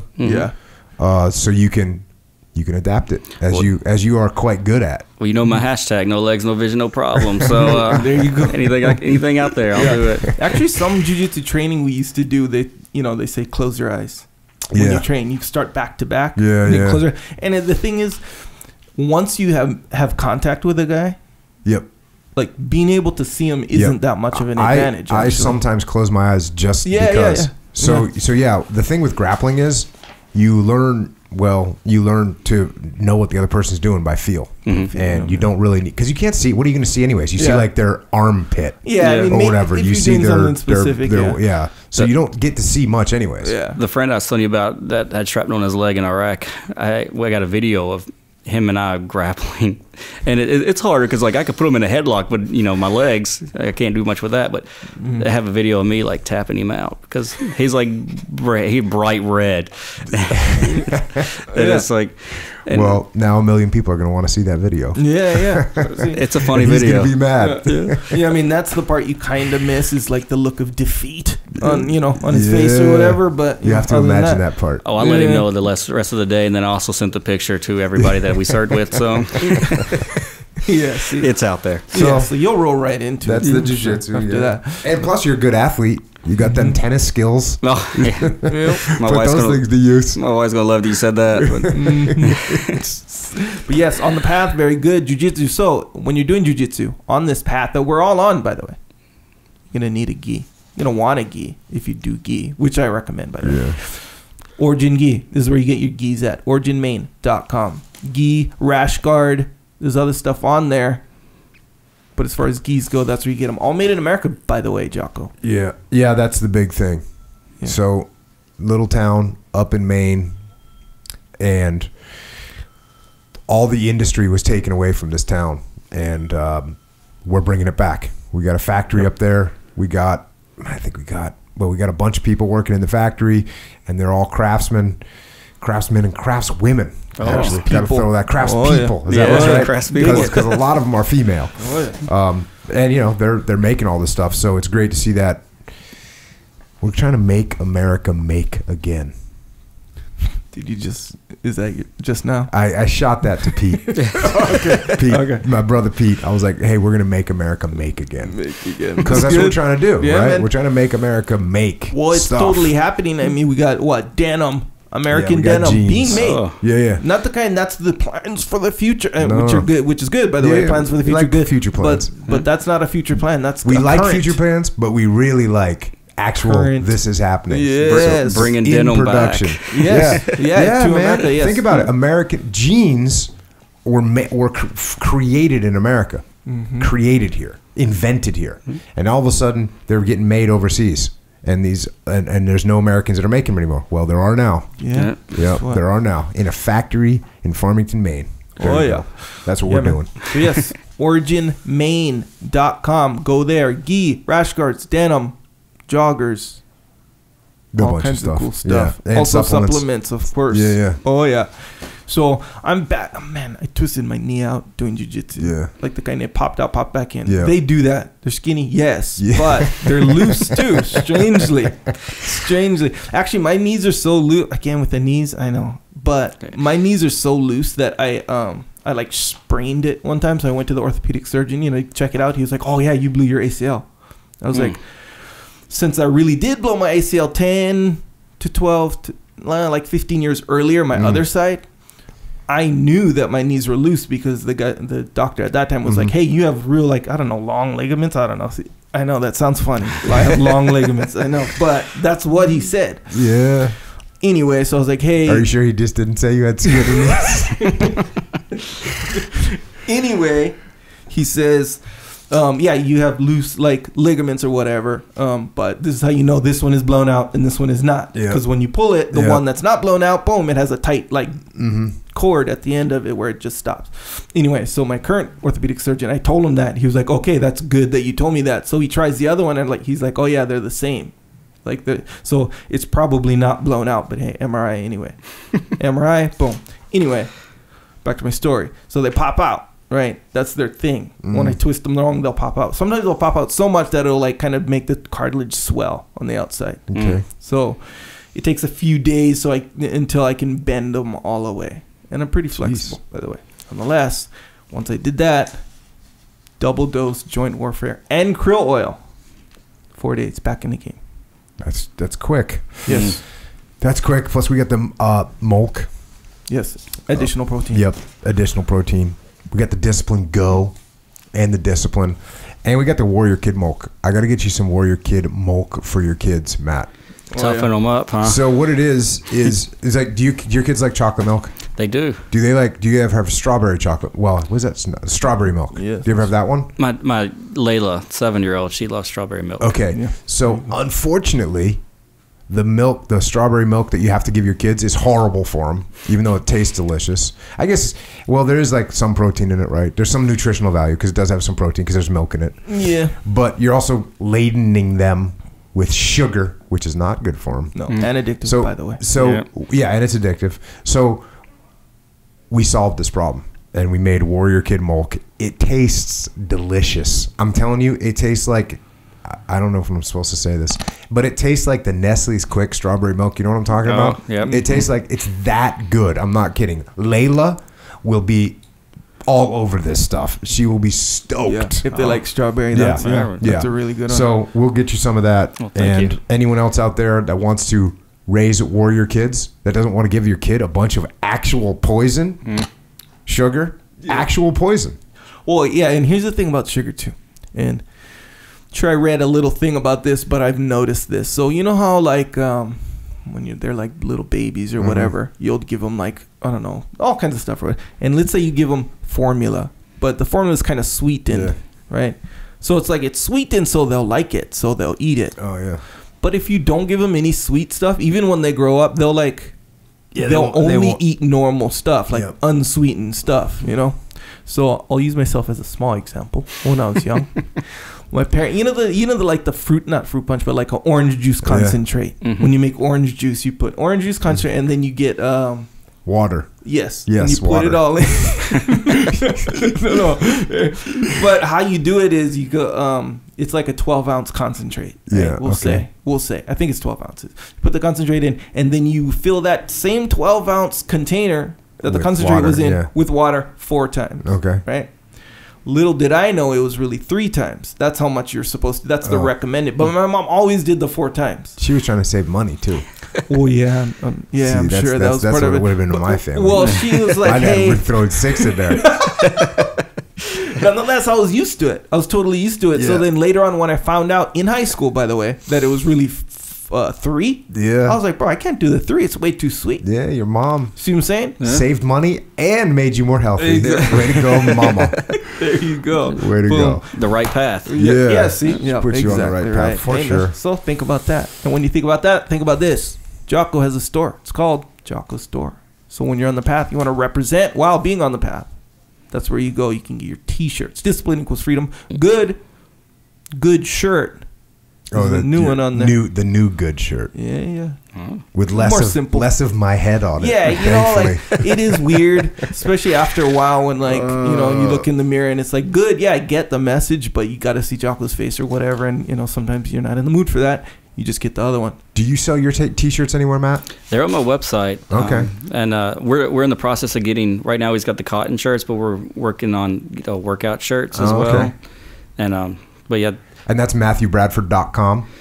Matthew-Bradford. That's right. I was gonna correct myself. Matthew-Bradford.com. But yeah, they're on there as well, and you can also go on there and request speaking engagements as well, and book me. But yeah, the shirts are there, and hashtag on the front of them. So. And the hashtag on the front is no vision, no legs, no problem. No legs, no vision, no problem. No legs, no that's right. I had to prioritize. It's different. It's hilarious hearing people just go after the hashtag. It's like no sight, no legs, no vision. It's like no eyes. It's like, well, first of all, I got one eye at least. The other one's a prosthetic, but yeah, it's that's something I come up with like a couple years ago, like doing an event, and it's like, you know what, it just kind of stuck, and next thing you know, here we go. It's like no legs, no vision, no problem. And those the workout shirts you're talking about, what do you what, like a dry fit kind of situation or what? Kind of like a dry fit, but then also the Discipline Equals Freedom T-shirt, the material y'all use. Oh yeah, that's like I really like that material because I feel like when I work out, I get good numbers. And I got the Discipline Equals Freedom T-shirt on. So that's a psychological action going on. Little placebo. Yeah. Well, it's one of those things, right? It's like, what do you call it? Armoring up. Wait, let me ask you this: if the placebo works, is it really a placebo? Because that's, we could debate that later. I don't want to do it right now. Matt's got a vacation. I don't want to eat up Matt's whole vacation. So you're talking about. We might get somebody else in here for that one. Yeah. Echo's going to start telling a story about like Kool-Aid or something, mixing it up. How much water goes in there? Anyway, maybe. Anyway, you want to represent on the path, jockostore.com. If you see something you like, get something. How's this? Yes, lightweight hoodies. Oh, they're in. Oh, I know. They're in. They're up. They're representative of quality. Little dash of fashion. All I'm going to say is, see, Matt, you're probably down. So he's wearing a lightweight situation right now. He's living in Kentucky. Oh, yeah, exactly right. There's more often you're going to need that in Kentucky. But if you're in Maine, you're not going to need that lightweight hoodie. What? All right. Well, I'm going to the immersion camp. I'm going to bring one. I'm going to wear one. How about that? Immersion camp. Immersion camp. The immersion camp, the Origin immersion camp. We haven't talked about that because it's almost sold out.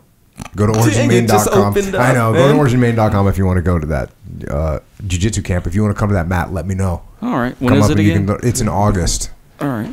It's fun. We do jiu-jitsu 24 hours a day. And y'all did that last year as well, too. Right? Yeah. We did it. We rocked it. It was a good time. Jocko White Tea, you can get that as well. if you can't deadlift 8,000 pounds, you might want to order it quickly. Yes. Because if you drink Jocko white tea, there's a 100% scientific guarantee that you'll be able to deadlift a minimum of 8,000 pounds. Some people are coming in higher than that, which is fine. Yeah. Not a placebo at all. No, it's 100%. Subscribe. You can subscribe to this podcast.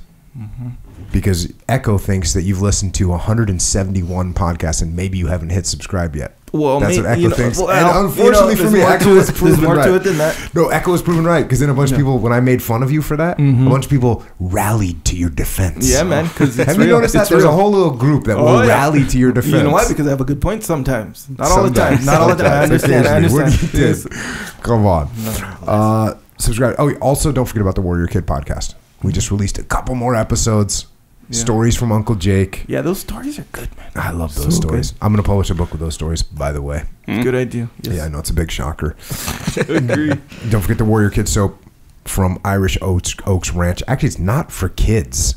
It's soap made by a kid, but it's not for kids. Right. It's for humans in general that need to stay clean. Stay clean, yes. Also, YouTube, if you are interested in the video version of this podcast, you want to see what Matt looks like. Yeah. Oh, boy. You want to see what Jocko looks like if you don't know already. And, I was explaining to Matt. I'll explain to everyone. As everyone knows, Echo does not sound like he looks like. You know, we all know that Echo sounds... I'm just going to say it. Echo sounds skinny and weak. Thank you for that. No problem. I don't mean that in a bad way. Oh, yeah, no. Hey, no offense, but Echo sounds... My kids always make fun of that. No offense, but... Right, I'm going to say something very offensive. So I was explaining to Matt, I'm like, listen, bro, most people, when they see Echo and they meet him, they go, oh, okay, cool. He's not really... They think to themselves, oh, he's not... He doesn't look like the way he sounds. Yeah. So I had to say, Matt... I know you can't see Echo, but he doesn't look the way he sounds. Matt was like, okay, cool, thanks. Because otherwise, he might have said something like, maybe if you're trying to put on weight, like maybe Echo needs to. Oh, right. Just by the sound of your voice, it sounds like you maybe need to do some squats. When I was in the hospital, I had like a color. Every time I would make fun of somebody, then they would be in the room, and I didn't know that. Then they'd be like, blue, blue, blue. And it's like get my mind off of like what I was going to say, and like, oh, okay. Why are you saying a color right now? Oh, that's good. Yeah, that is good, actually. So, the YouTube videos. There's also Echo's enhanced YouTube videos. I just put one up today. Yep. What up? Actually, technically, it would be yesterday? Monday. Yes. Those are good. Check out flipsidecanvas.com. That's a little company by my brother, Dakota Meyer. Mm-hmm. He's making cool things to hang on your wall. Yeah. Of highest quality. Made in America. He made one that says good. Yeah. If that's a message that resonates with you, you can do that. He's got one that says discipline equals freedom. And by the way, I didn't really know this until the other day, and I hate to even do this because Dakota might get mad at me, but he kind of takes requests. So if you heard something on this podcast and you say to yourself, dang, when Matt Bradford said this, when Matt Bradford said just walk, I mean, can that not become... That can be, That's like something you kind of want to put on your wall, right? Yeah. Just walk. Yeah. Boom. Yeah. So... if there's something like that, hit up Dakota on Twitter and say, hey, Dakota, wouldn't it be cool if there was a canvas that said just walk? He might have to put like a requests section thread like on his website or something like this to filter that one out. Yeah, it's true. Yeah, there's some good stuff on there. I went through it and was like looking at it. I was like, this is good, man. And I'm not really an artsy guy as far as hanging art on the wall. You ever been in a hotel? Yeah, it has like a picture of like a cabin. You know, and I see what they were doing. They were trying to make you feel cozy, but it's like, bro, this is a random picture of a cabin on this thing, and I don't know. But yeah, you get that good one that we have that he has. I was like, oh, okay, I can kind of get down with this, even just the looks alone. For sure. And then you got another layer, the good and all that. Aesthetically pleasing. Yeah, it was good. And there's layers. Exactly right. We haven't talked about layers in quite some time. You abused the layer talk, didn't you? No, I think you did, but hey man, it's probably my fault. Also, psychological warfare. If you don't know what that is, it's an album with tracks of Jocko getting us getting all of us through our moments of weakness, whatever they may be. So check out that one. That's on like an Amazon MP3 spot where you get MP3s. You understand? iTunes, all that stuff. That's where you get it. It's really good. Also, on it. So, if you're expanding your home gym, still, which we all are, that's an ongoing thing, I understand. Get your kettlebells, rings. What else? These maces and clubs, really good for your creative type workouts. Unless you want to keep a boring workout like Jocko. I mean, that's up to you. How creative are your workouts, Matt? You'd like to do the same thing? Do you vary it up all the time?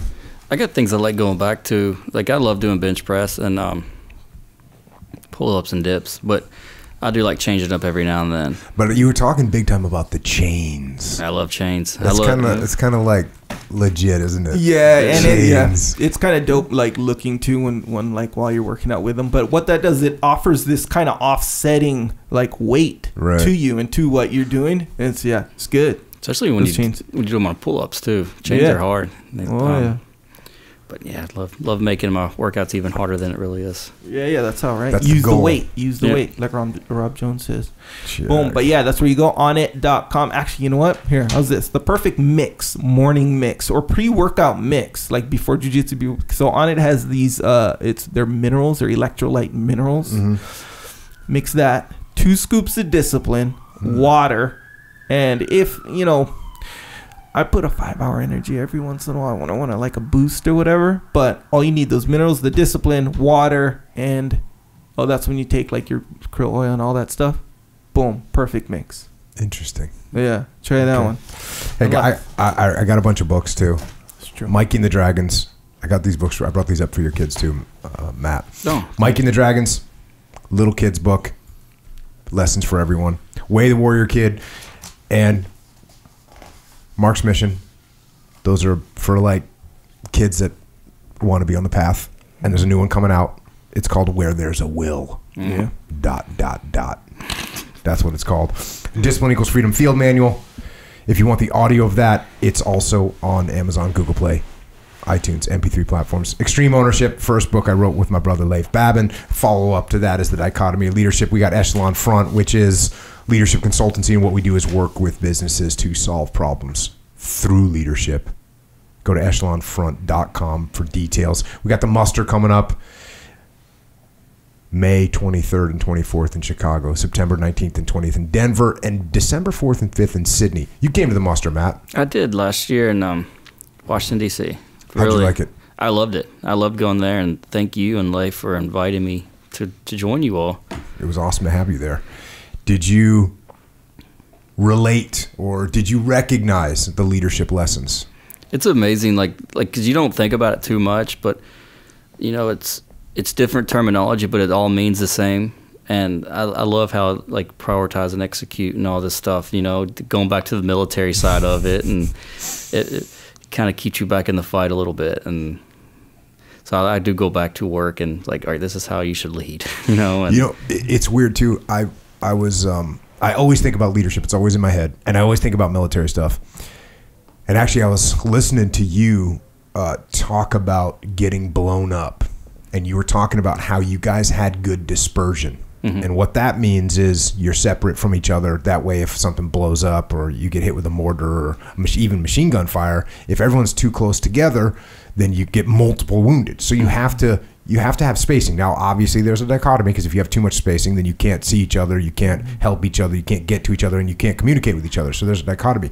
But we used to use this real simple corrective statement, and it's real simple. Don't bunch up. Mm-hmm. Don't bunch up. Don't bunch up. Like, if you see guys patrolling and one guy hits a little bit of an obstacle, and so it takes him a couple extra seconds to get over. You fast forward that times 8 guys, and all of a sudden there's 5 guys sitting on this obstacle. They're trying to get through it. Mm-hmm. Hey, guess where the enemy puts a landmine? They put it by that obstacle because they know you're going to get bunched up. Huh. You're in a gunfight, and you see there's a little piece of cover, or sometimes there's not even cover, but everyone you get the instincts that if we're closer, we're safer. We're safer. Yeah. And so when I was running training, I would always be saying, "Don't bunch up, don't bunch up." Now, how does that apply to leadership? It hit me the other day as I was working out, as a matter of fact. Don't bunch up on leadership. What does that mean? That means if you're leading, Echo, I need to let you lead. I don't need to come in there and lead too. I don't need to get right up and bunch up on you. Yeah. So when someone steps up and takes leadership, don't bunch up. Man, let him, give him some space. Let him move and follow him. And there's nothing wrong with that. So these things that I learned in the military, that Matt learned in the military, when you look at them from a leadership perspective outside the military, they still apply. So if you want to learn about some of that stuff, come to the muster. ExtremeOwnership.com for details. EF Online. Maybe you can't come to the muster. Maybe you're too busy. Maybe you don't have that much money right now. Maybe you can't get the time off. Maybe you can't travel that far. There's a bunch of reasons. And we know that. And we don't like that. No, we don't. So what we did is we made EF Online. It is online interactive leadership training. It's me and the rest of the Echelon Front team showing you, teaching you about the principles of leadership that we learned in combat, and it's available right now if you want to go check it out. EFOnline.com.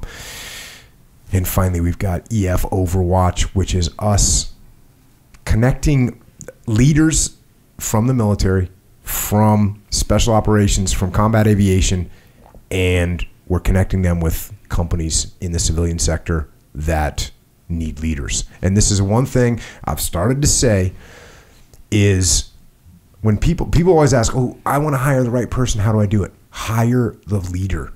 You want to hire somebody that has experience as a leader. You don't just because someone is good at some technical thing doesn't mean that they're going to be good at leadership. It doesn't work that way. Yeah. So it's better to hire somebody that has leadership capability rather than and then you take that person that has leadership capability and you teach them what they need to know about the industry that you're in. So you could have somebody that was in the special forces and you say, oh, I'm going to hire him to run this communications sales group. He doesn't know anything about communication sales group. I'll tell you what, though, you give him like a month and a half digging in deep, he'll learn everything he's got to know, and he's going to apply the leadership things that he knows from his military service into that position, and he's going to win. He's going to make it happen. Yeah, and what I realized that too, it's not to be confused with boss. Like when you say people with leadership experience, not for sure. Boss, because they won't roll in and be like, I'm the boss now since I was special force. You know, it's not that. Because they're humble. Because we're only bringing people in through EF, through EF Overwatch. We're only bringing people in that understand the principles that we talk about in extreme ownership, which none of that has to do with being a boss. Yeah. I have a thing where I annoy my wife often. I can understand, yes sir. One of the most annoying things that I can do to her is I'll act like I'm not listening to anyone. No one can have any influence on me whatsoever. And so she had some conference thing that I was supposed to go to.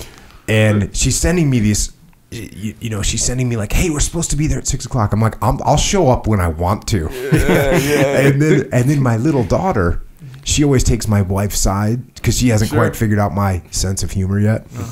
And so my daughter was like, Dad, you need to do what Mom says. You need to go. And, she said 6 o'clock. And I was like, they're not the boss of me. So my little daughter was all mad at me for a little while. And then she realized I was joking. Now she goes, Dad's not serious. She figured it out. Yeah, Dad's not serious. He's kidding. And now I've gone too far where, I'm like, clean your room. She's like, oh, you're just kidding. Actually, I'm not. Joke's on you now, bro. Joke's on you. So, hey, if you want to hang around with us a little bit more, you can find all of us virtually on the interwebs. So Matt you already hear his website, Matthew-Bradford. I think that's right. Matthew. Oh, and there's also 2 T's. Is that a thing? Is there 2 ways to spell Matthew, or am I just dumb? Well, does it always have 2 T's? That's the common way. Okay, cool. Yeah. I won't emphasize it then. I thought I had to emphasize that there was 2 T's in there. Yeah. So Matthew-Bradford.com is where you can check out Matt for t-shirts, for booking him as a speaker, for seeing what he's up to. He's also Bionic Matt 5, number 5, Bionic spelled wrong with a K. With a K. Yeah, well, I wanted to be young and hip when I created a no, Twitter for sure. handle. No, that screams young and hip. Yeah, for sure. Hell yeah. I'm getting up there in age. I got to keep young, Yeah. So and Matt's posting. If you're feeling sorry for yourself at all, check out and follow Bionic, spelled with a K. Matt, number 5. What's the number 5 for?